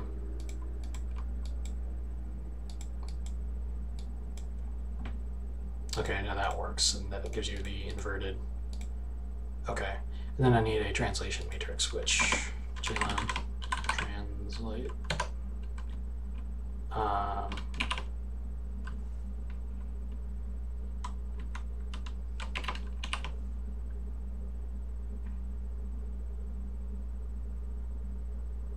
Okay, and it seems to expect a matrix in the first. Oh, it's a const reference to a matrix.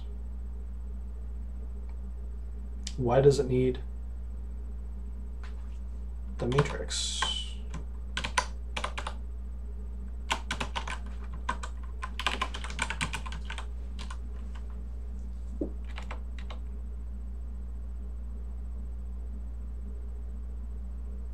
Oh, I have to plug in the matrix and then plug in the direction. So it takes a previous transform matrix and transforms it. So it's like, okay, that's a little different than what I'm used to, but I can handle it, I think. Translate. So what I would do is I would plug in rotation mat. The problem being is that I can't just pass it rotation mat because it needs a const reference, and this is an R value, which means that it probably will still be in memory by the time it gets to here, but it's not guaranteed, so this is bad form. So what I would need to do is I would need to do the rotation matrix out here, GLM mat for rotation, I'll say rot mat equals rotation mat, and then I can do a const reference of it rot mat times GLM translate, or times nothing. And then the second would be negative camera position.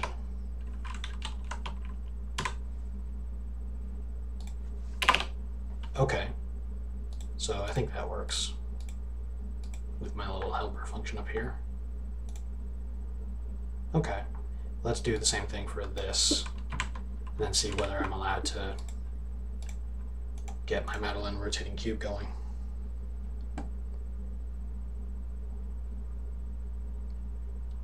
Mat.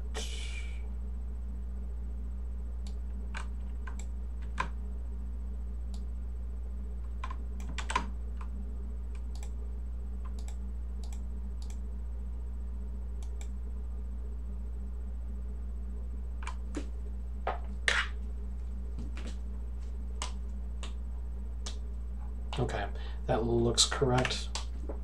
Probably will compile, but I'm just double checking. And then let's go to, yeah, good. Let's go to the scene, or the state that I threw a test scene in. And I'd comment out this stuff.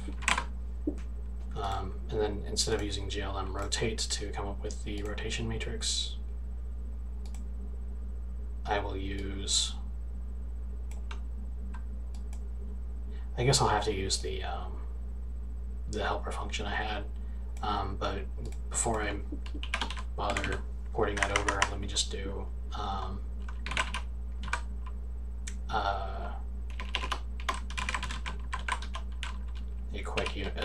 quick identity matrix.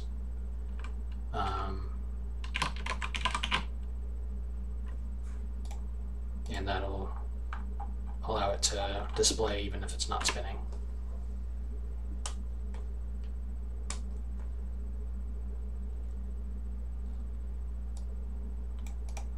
Okay, where did Madeline go? There must be something wrong with how I'm constructing these now. So push camera.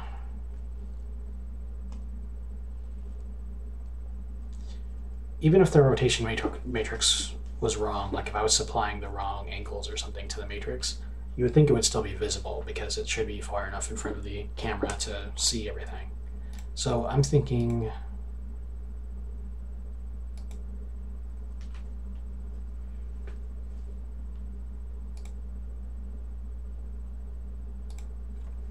there might be a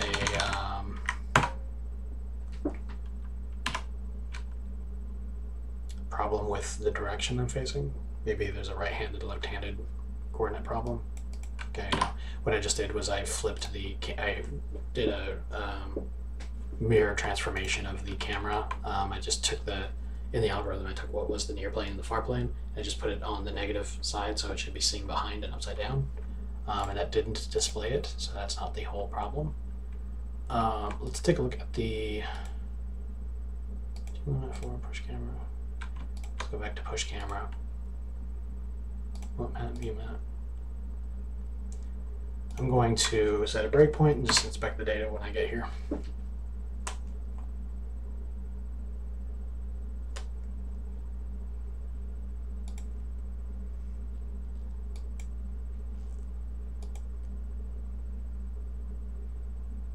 Okay. So camera position is 0, 0, 0. 0, 0, -5. This will make inspecting a little bit weird. How you have to skip down to the 9th element or the 7th, 8th, and 9th elements to see what's going on for Z. Rotation is 0, 0, 0 because it's looking straight ahead. And the projection matrix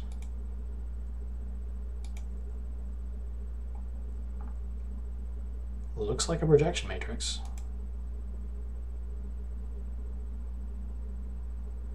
All these are zeros because it's like, if I'm remembering properly, it's like every row will be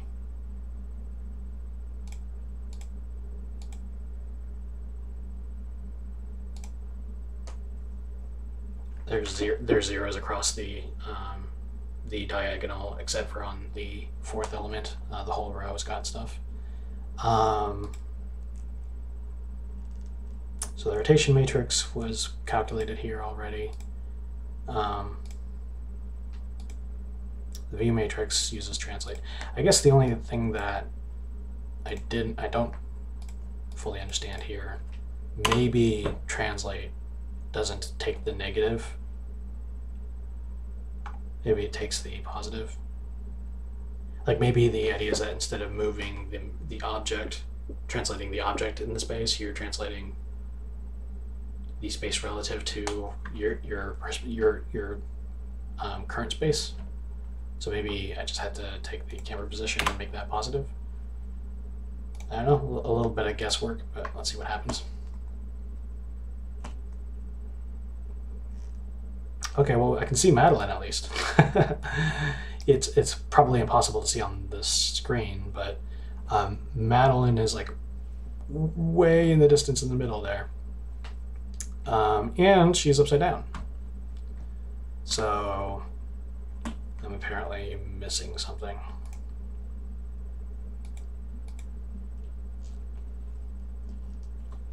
I'm going to temporarily set these rotation matrices to just identity.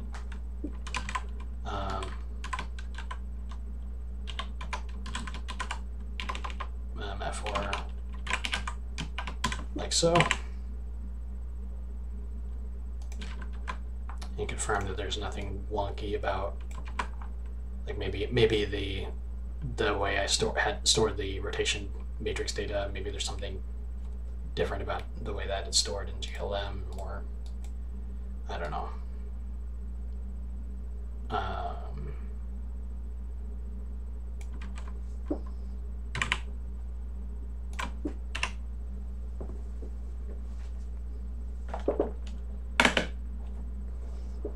Yeah, that did nothing. Okay. So I'm going to assume that the rotation matrix is fine. I guess technically I was feeding it an identity matrix anyway, right? It should have been, because I was not rotating anything.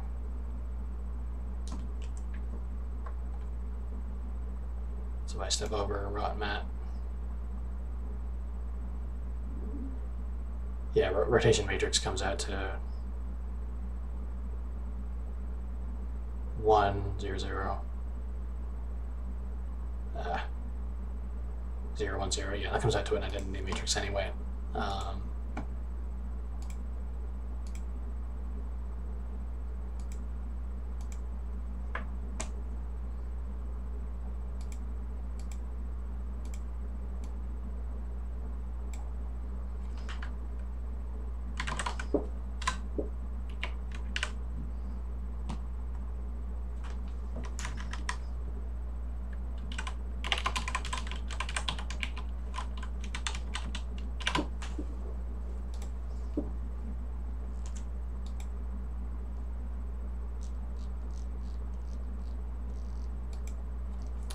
Maybe I have to change the camera coordinate.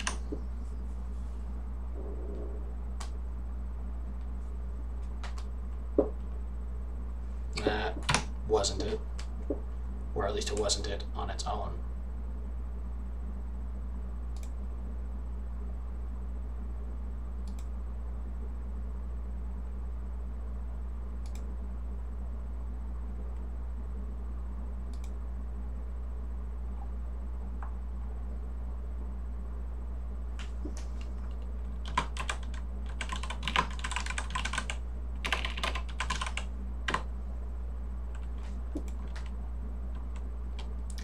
I'm going to put the camera position back to negative.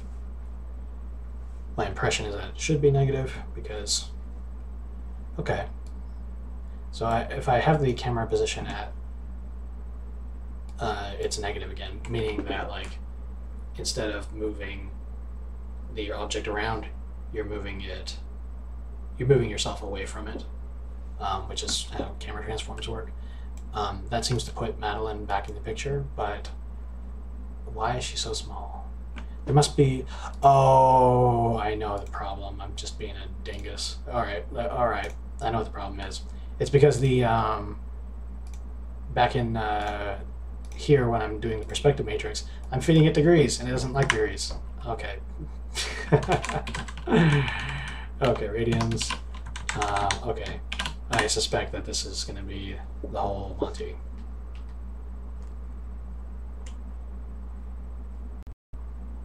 There you are. Hey, Madeline. Madeline's in the middle again.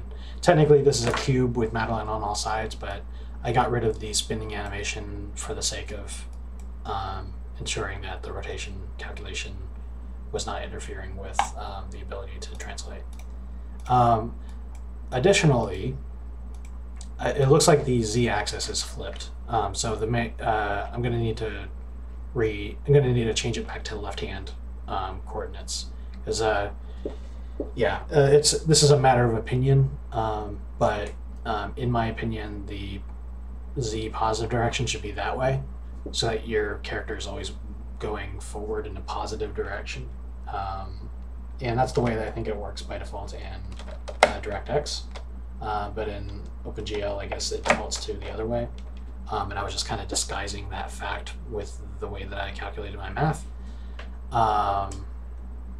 So yeah, presently it's the camera, when I'm pushing the camera on the stack, it is pushing the camera position at +5 like it's back here, and it's not what I want. So I'll have to rejigger that. But before I do, let me set the model matrix back to spinning again.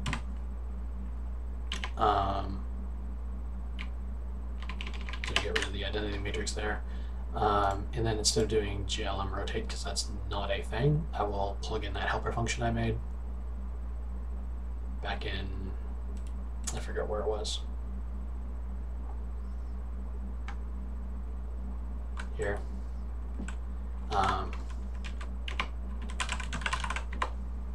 Here. And I think this is having a function that just lets me directly construct the matrix from the rotation value. I think that has, that's just too helpful. So unless I can find that GLM has this functionality built in somewhere, then I will probably need to come up with that on my own and like put this in a header somewhere so that I can just automatically create a rotation matrix.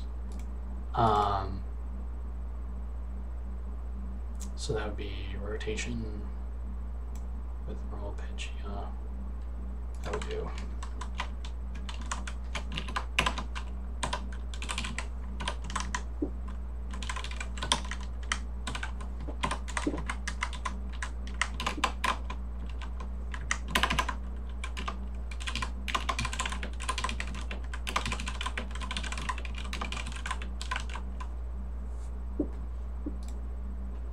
Okay, and then I'll do rotation mat. Give it the roll, pitch, yaw, and that's all I need. So let's see how Madeline rotates. Okay, all right. So the good news is that the library is plugged in and I can do math with it. The bad news is that I've got some coordinate system differences, to say the least.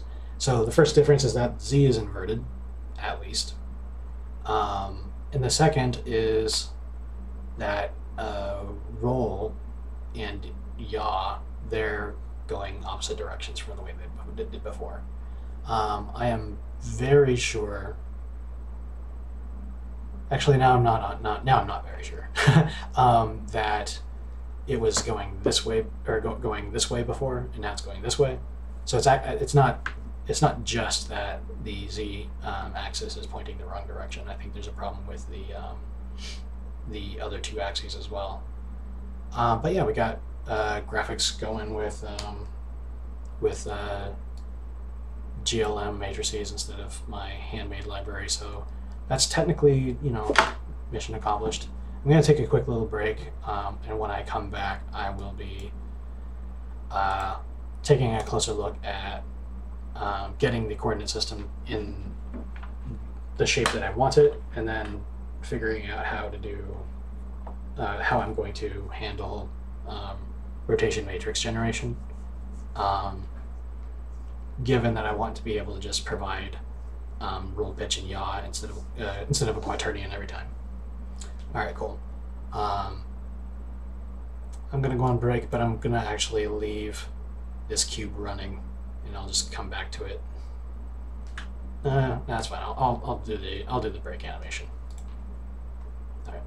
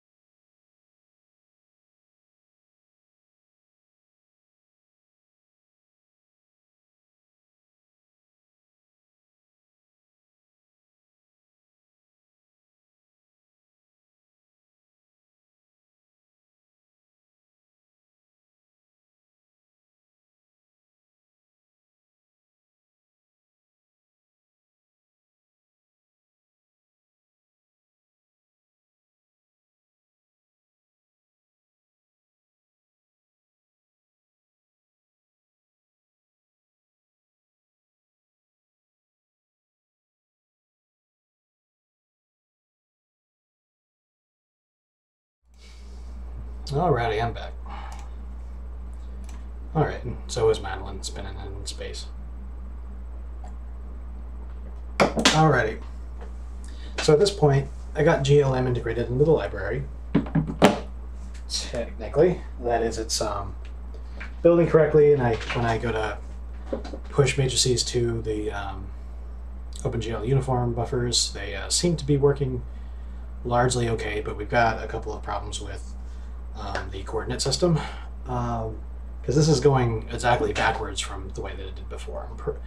Like I know for sure that it would spin this way around the y-axis, but I'm also pretty sure, and my memory is a little bit fuzzy at the moment, I'm also pretty sure that it went the other direction for the rotating about the x-axis.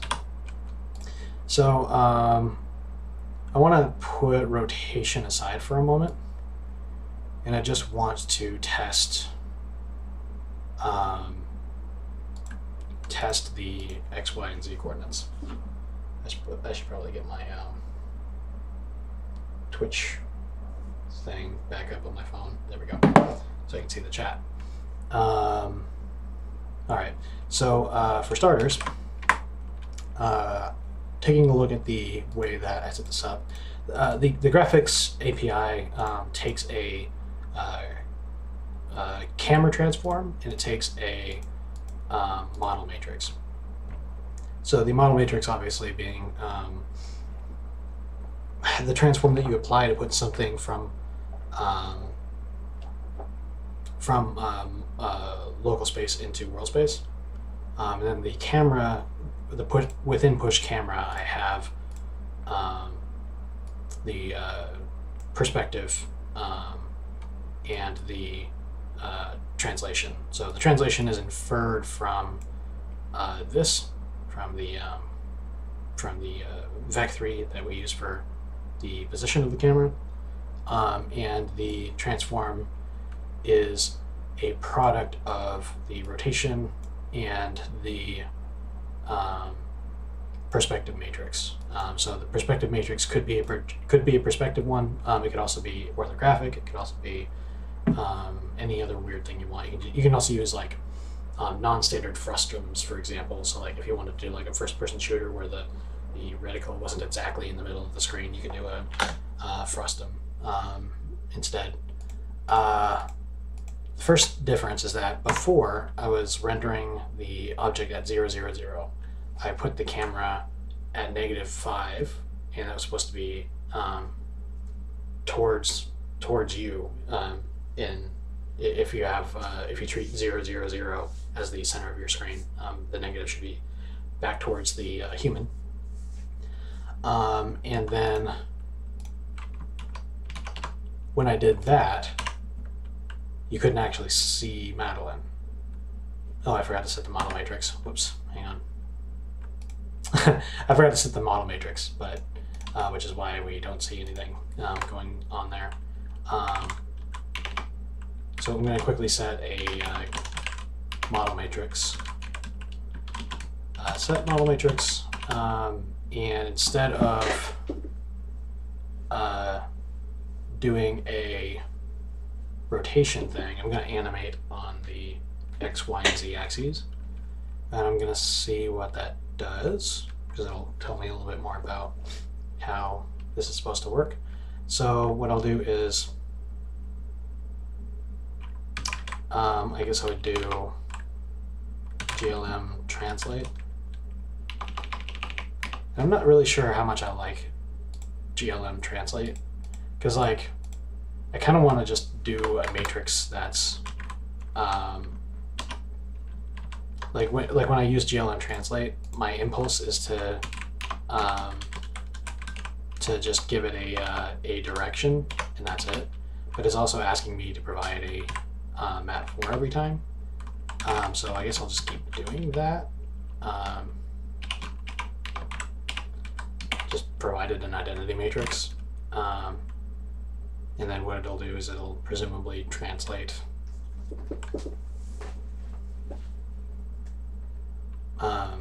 the object in that space. This might be one where I'm going to need to brush up on my math again, because I had a way that I liked to do coordinates, but it doesn't seem to be working that way out of the box in GLM. So what I'll do is I'll do a sine of time. Let me do game time. So my time system features real time and game time, which is useful for things like bullet time effects, like time slowdowns and speedups. And what I'm doing here is I'm just wrapping it in a sine function, so that'll oscillate from -1 to -1 as time goes by. And that's going to be on the x-axis, I think. So I'll do aggregate initialization for the vec3, time, game time, 0.0f, 0.0f. Except where I need another 2. Is that right? Is that good? Does that work? Oh, I gotta put the parentheses there. Okay, cool. So sine of game time is the x coordinate. Let's see how this goes. All right, so we don't see anything because apparently the camera is moving in front instead of behind when I do negative. So now I guess positive z is this way, which I'll address in a little bit.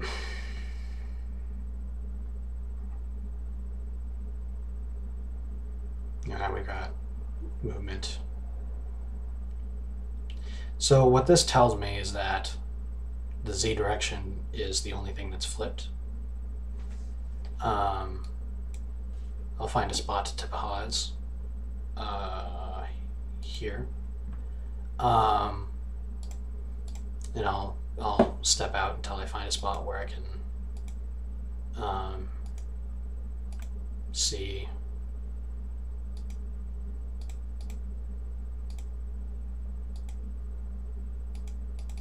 Come on. Let me just skip to the while. Okay. Update.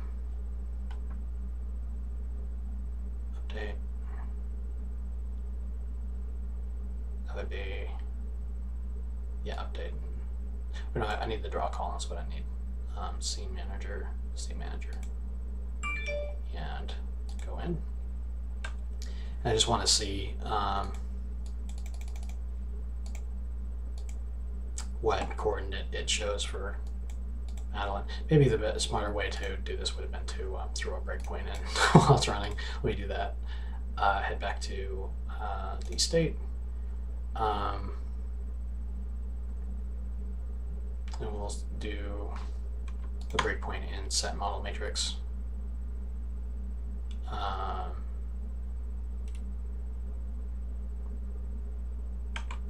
Actually, let's do one right here. So I'll wait for it to be on the right-hand side, and then I'll set a breakpoint. So right now it's paused with Madeline on the right side, and if the coordinates are working the way I expect them to, sine of time should be positive. So I'm just going to quickly evaluate that in the debugger.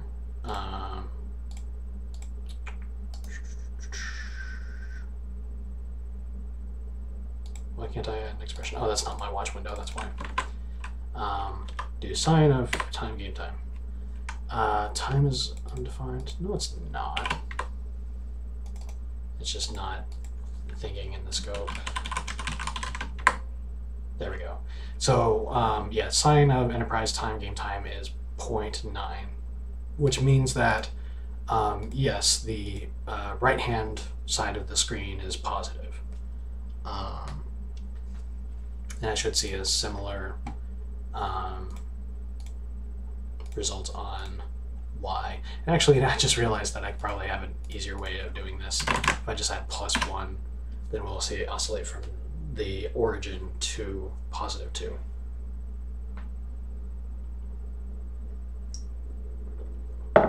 Yeah, so that the right-hand side is still positive. That's good.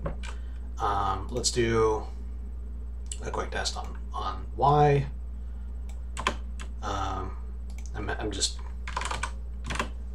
I think I've got a pretty thorough picture of the coordinate system difference, but I just gotta check my assumptions. And yeah, Y is up still. So the problem then specifically is that Z is going the wrong direction. Or the right direction, depending on your perspective, but my perspective, it's the wrong direction. Yeah, so when I do a positive Z, the cube gets closer to me. So now that I've confirmed that the coordinate system is good, let me do a confirmation of the rotation, the way the rotation works. I'll do, for now, I'll just do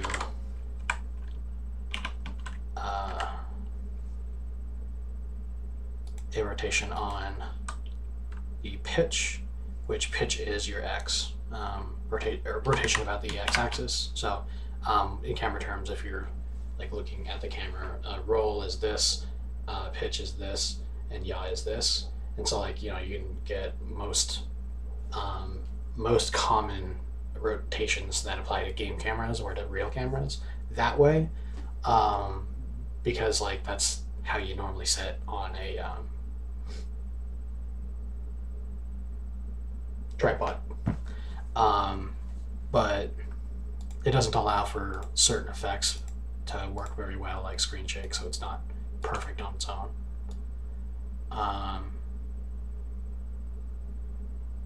So I'm testing rotation in the positive direction on the x-axis, which makes sense. So that would be if you're looking at, oh, sorry, if you're looking in the positive direction, then it is going counterclockwise. I think that is actually correct now that I'm thinking about it. So we should have a similar effect on Y.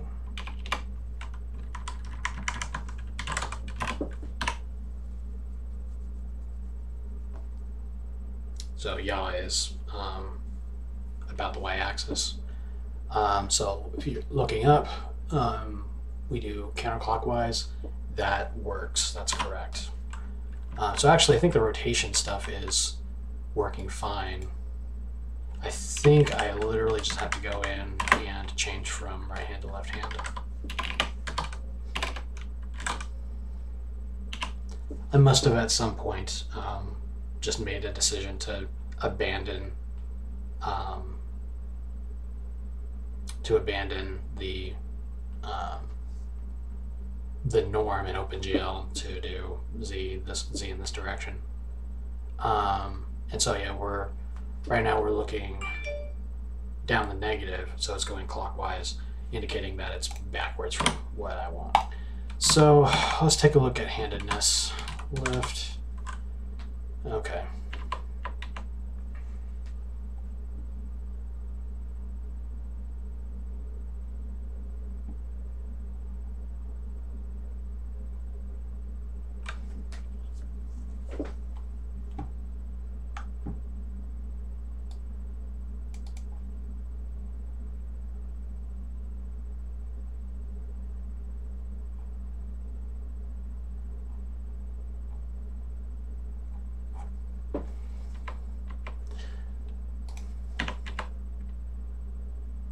By default, OpenGL is using a right-handed coordinate system. However, others APIs, I'm not misspeaking. That's just how it's spelled.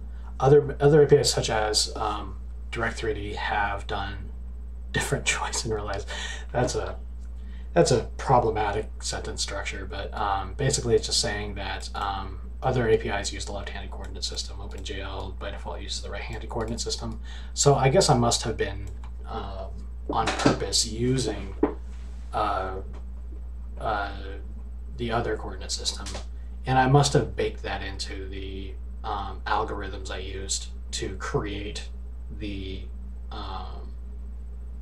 rotation matrix, which explains my other problem a little bit, I think. Does it?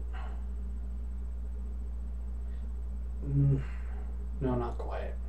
So it would certainly impact the way that I did my transformation matrix, but I'm now using GLM's implementation, so that takes care of itself. So I guess I'm going to need to define GLM force left-handed.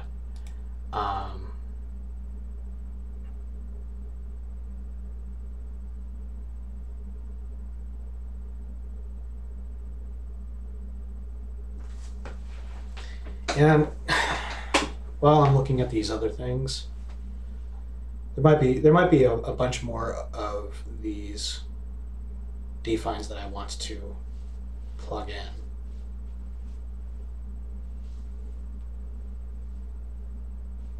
So I might need to take some time offline and just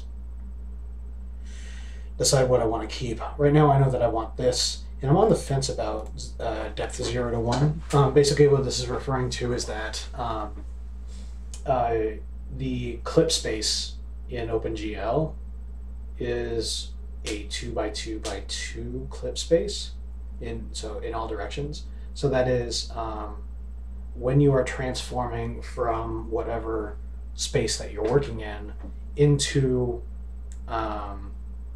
the clip volume that actually displays. You are transforming everything in the camera's view frustum into a space that runs a -1 to 1, -1 to 1, -1 to 1 on all sides. And that's different from how Metal and Direct3D do it. Metal and Direct3D use -1 to 1, -1 to 1 on the X and the Y, but on the Z, they use 0 to 1. And in practice, those are very similar things, but there's some implications involved with how you do the math and the shaders. So I think like Unity, for example, handles this in their shader code by providing a macro.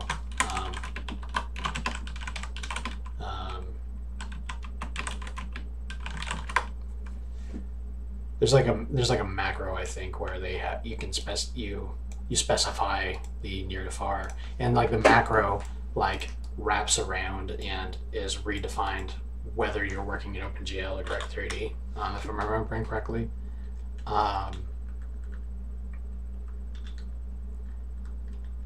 And there's some other implications about how the depth works, because if you're rendering to the depth buffer, half your resolution, being in, if you're using a signed float, one of your bits is gone. But yeah, I think for now I'm just gonna leave everything -1 to 1, and then like in the future, like if and when I implement Metal and or Direct3D, I'll reconsider how to approach this then. But for now, I'm just going to go ahead and assume that we're going to be using a clip space of -1 to 1. So let's get force left-handed in there. So if I go to PCH, this guy, and right before I include the GLM headers, I'll do define GLM force left-handed. And now, hopefully Madeline will be spinning in the other direction. Because right now I have her spinning around the I have her doing roll, which is the z direction, in the positive. And if we're looking down the positive, so positive is that way, then she should be rotating counterclockwise now instead of clockwise. So, come on.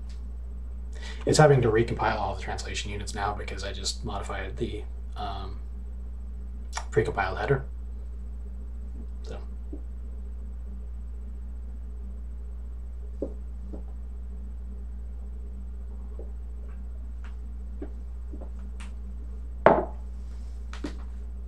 Come on.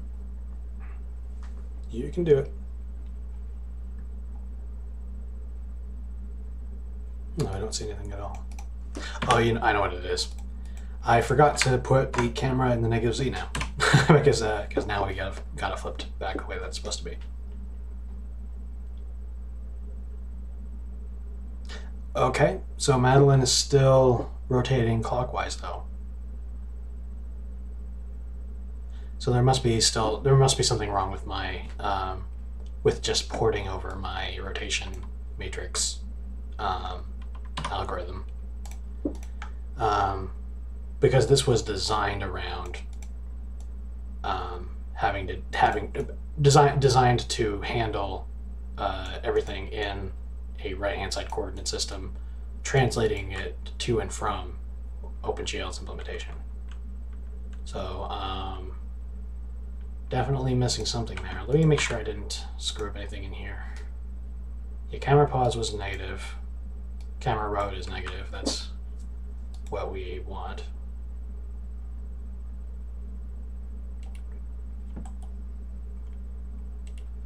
Did I mess up anything in the model matrix? No, I didn't. I didn't change the code in there. And the model matrix is pretty simple. You just provided the matrix, and then it will multiply it against the view matrix from the camera, or the view projection matrix from the camera, to get what you want.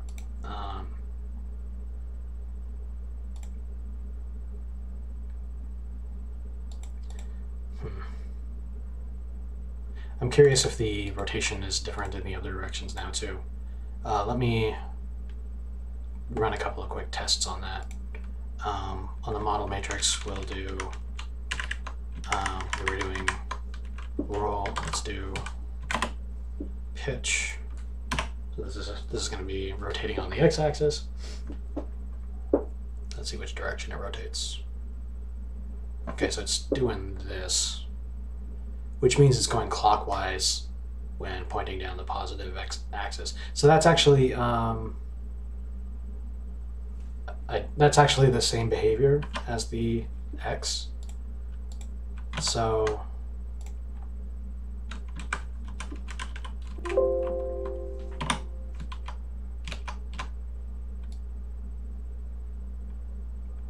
maybe that's correct. I'm not sure about that. I guess one way to be sure would be to go ahead and redefine rotation mat and actually do a rotation matrix from roll, pitch, and yaw using GLM. So with GLM, we've got the angle axis. Looked like it was what we needed. Oh, what's Euler angles? Hang on.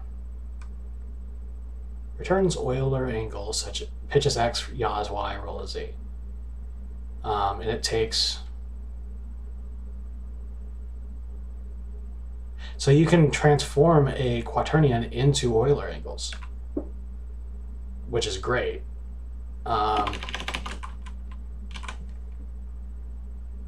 You can get Euler's constant. Is there a way for you to convert Euler angles into rotation?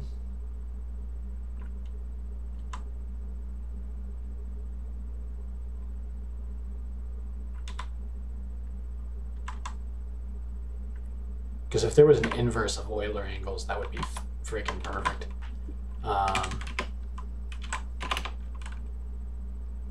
GLM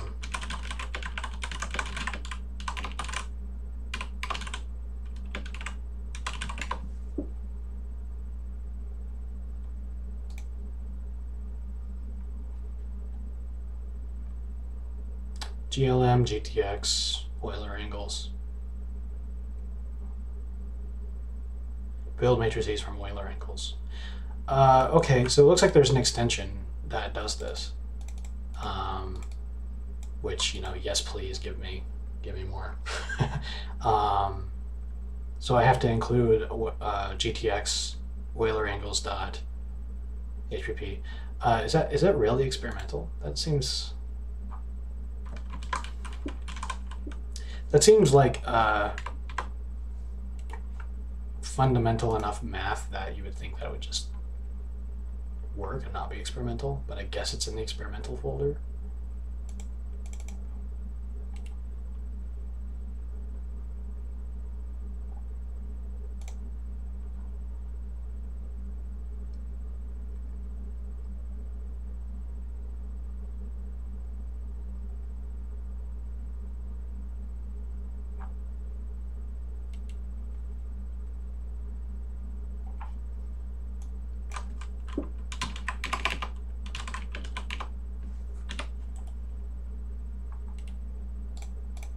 What was the function name? It was called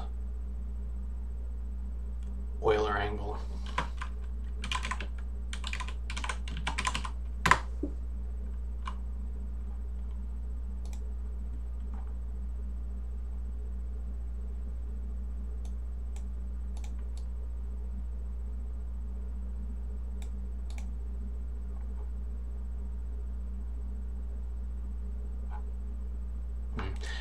I can only suppose that it's a late addition, and that's why it's in experimental still.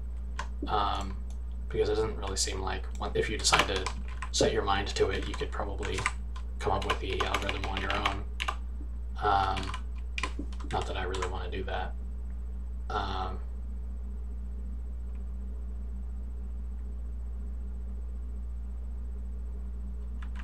Wait. Yeah, the Euler angle XYZ. So I guess I need to include another header. Let me go back to EDPCH. We'll do include GLM GTX, and then Euler angles dot HPP. Yeah, and then I can construct a quaternion. I can directly construct matrices. Oh, that's even better, TMAT. So that means that I don't even have to go to the middle ground of producing a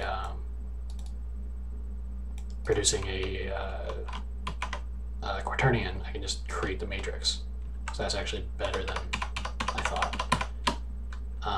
So what we would do then is just take, I could just throw this down there, but I'm just going to go ahead and type it up here to not have to do more typing for my test. So that'd be GLM, Euler, angles, X, Y, and Z. Well, hang on. Is it X, Y, and Z?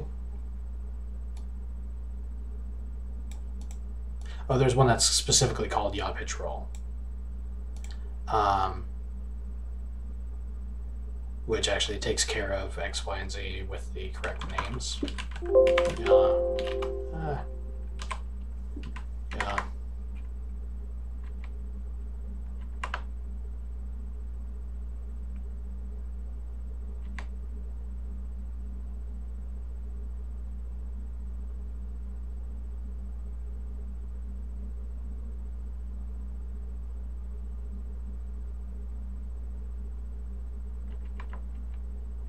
Okay. There's also YXZ, and I noticed that the YXZ names its parameters yaw pitch roll because it's actually the same. But yeah, I can do yaw pitch roll or yaw pitch roll. Really? Hang on.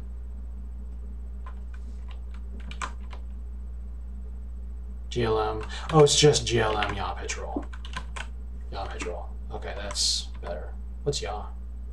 Yaw value. Returns yaw value of Euler angles expressed in radians. So you can feed it a quaternion and get yaw directly. Okay, that's interesting. Yaw pitch roll. And then I can do yaw pitch and roll. Okay, cool. So I just needed to have the right extension, I guess. Let's see how things are spinning now that I've done this.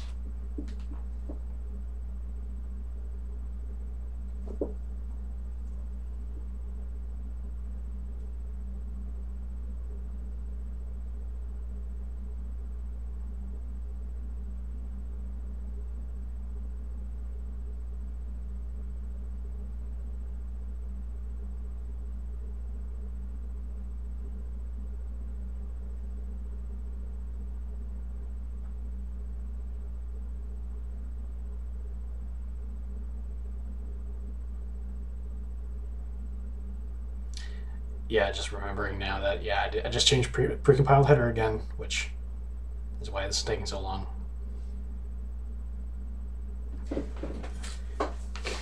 Right now it's not helping me very much, but in practice, down the road, the precompiled header will help me improve build times when I'm working on shit. Okay, that's going fast. But it kind of looks like it's rotating the correct direction. Because if you're looking down the positive, it should be going counterclockwise. So actually, yeah, this algorithm is better than what I had. Let me slow that down a little bit. Right now, pitch is at 30. The reason why it's going so fast is because I was previously using degrees, and it should be in radians. Yeah, so I'll just change that to 1. There we go.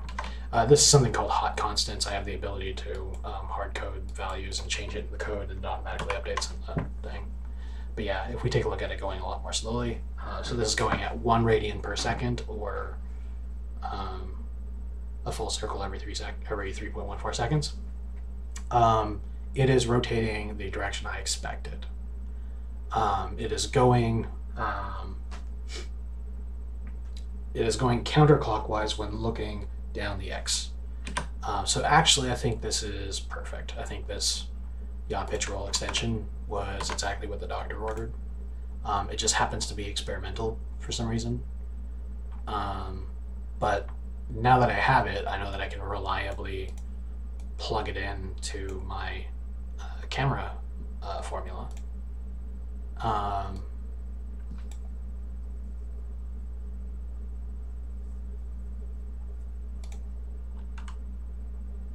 And I'm not really concerned about using radians for things like the perspective, because it's constant expression anyway, which means that constant folding will, well, it's not constant folding, but it'll take and pre-compute this value into radians.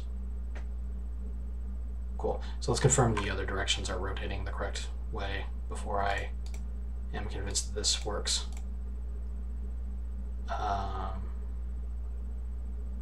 Yeah, right here.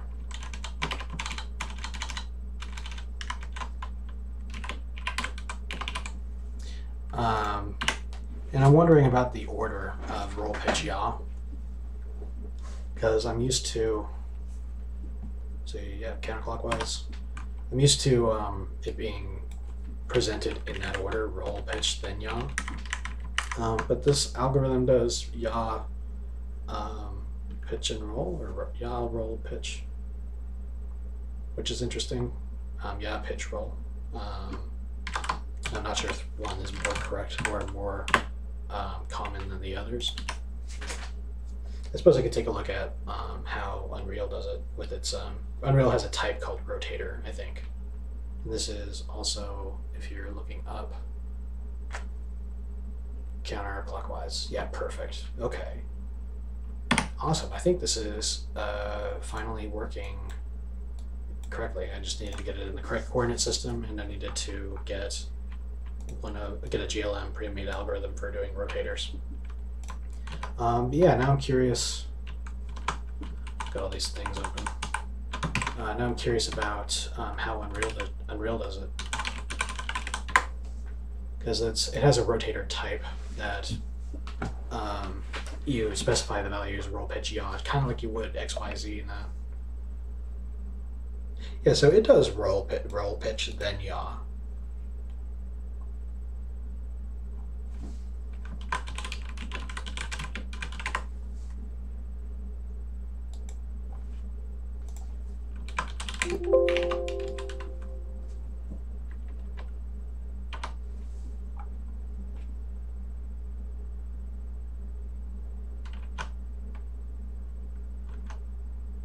Yeah, so I guess there might not be a canonical order for these. I guess the main reason why I would have made the decision to put roll last would have been because it's the one that you're going to use the least. But yeah, I don't know. So I guess we can just get used to this ordering. Roll does this maybe the header will tell me a little bit more.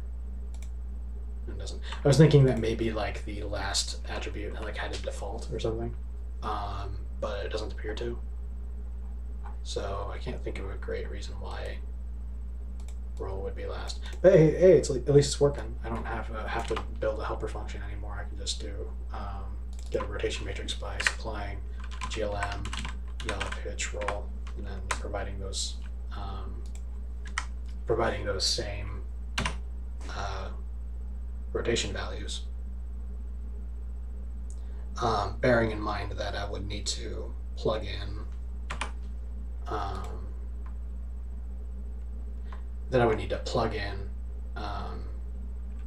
the GLM radians whenever I wanted to work in degrees. Just going to quickly throw up the spinning algorithm that I had in the very beginning on this file, because I don't really remember what it was.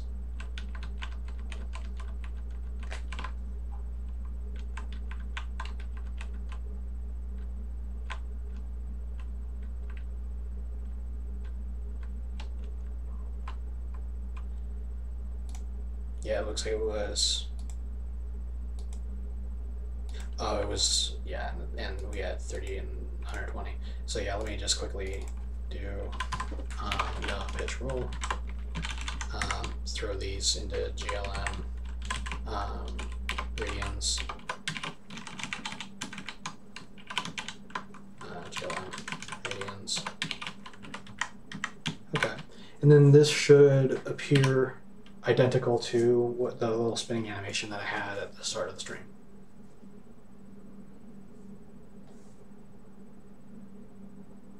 It does not, though. It decidedly does not. What did I miss? Oh, I forgot to put the field of view into radians. So yeah, the field of view for the perspective algorithm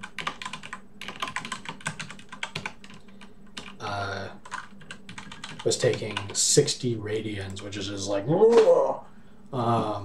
so it's like, it's really small in the middle of the screen because it's just such a huge field of view that you're almost seeing behind you, maybe. Let's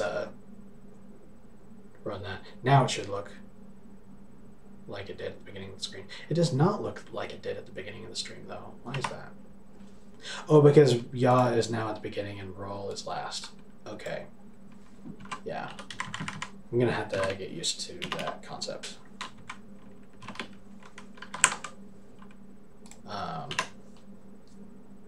Having to order roll as the last thing. So from now on, it'll be yaw and then pitch. Huh? Roll, pitch, yaw. Oh, it's actually, okay, yeah. It's yaws first.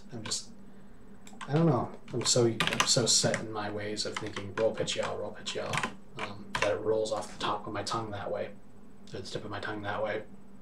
But now it's got to be yaw, pitch, roll.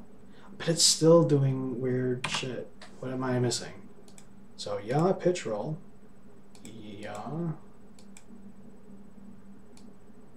pitch, roll.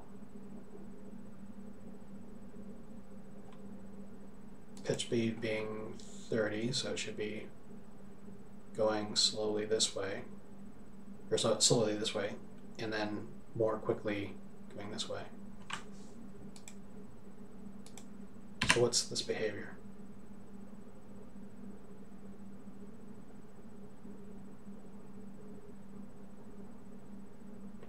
It's applying yaw first, or yaw last, I think. So the order of operations here is different.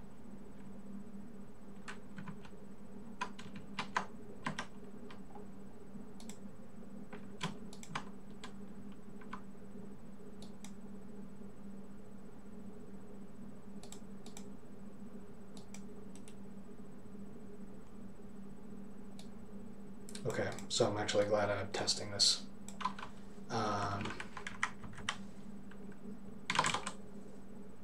So what we're seeing is that yaw, pitch, and roll work great on their own.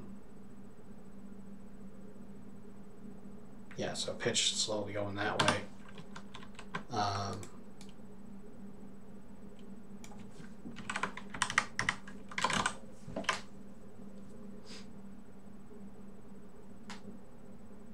And then yaw is going to be slowly going, well, a little bit quicker because I have it set to 60 or 120 degrees per second.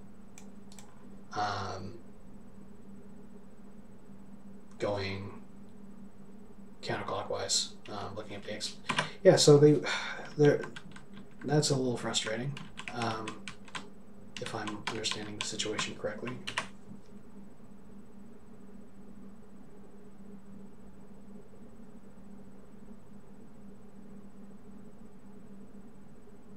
Yeah, so it's tumbling in the pitch value in its local coordinates, and then the whole thing is being rotated with yaw. And I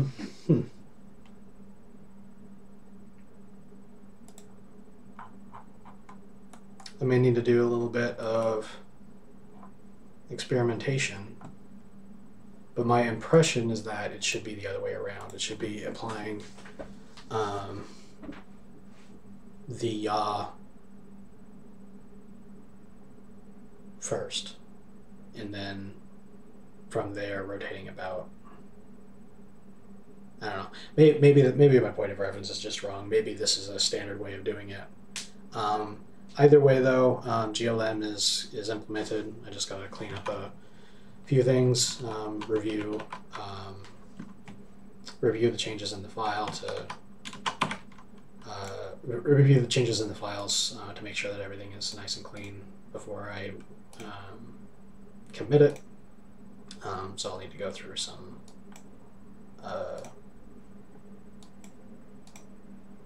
version control stuff. But yeah, I'm going to go ahead and terminate the stream. Got done the big goal that I wanted to get done. And I'm going to have to do a little bit of research to see whether I care that the GLM yaw pitch roll does it in a different order than I like. But yeah, thanks for everybody who stopped in. See you next time.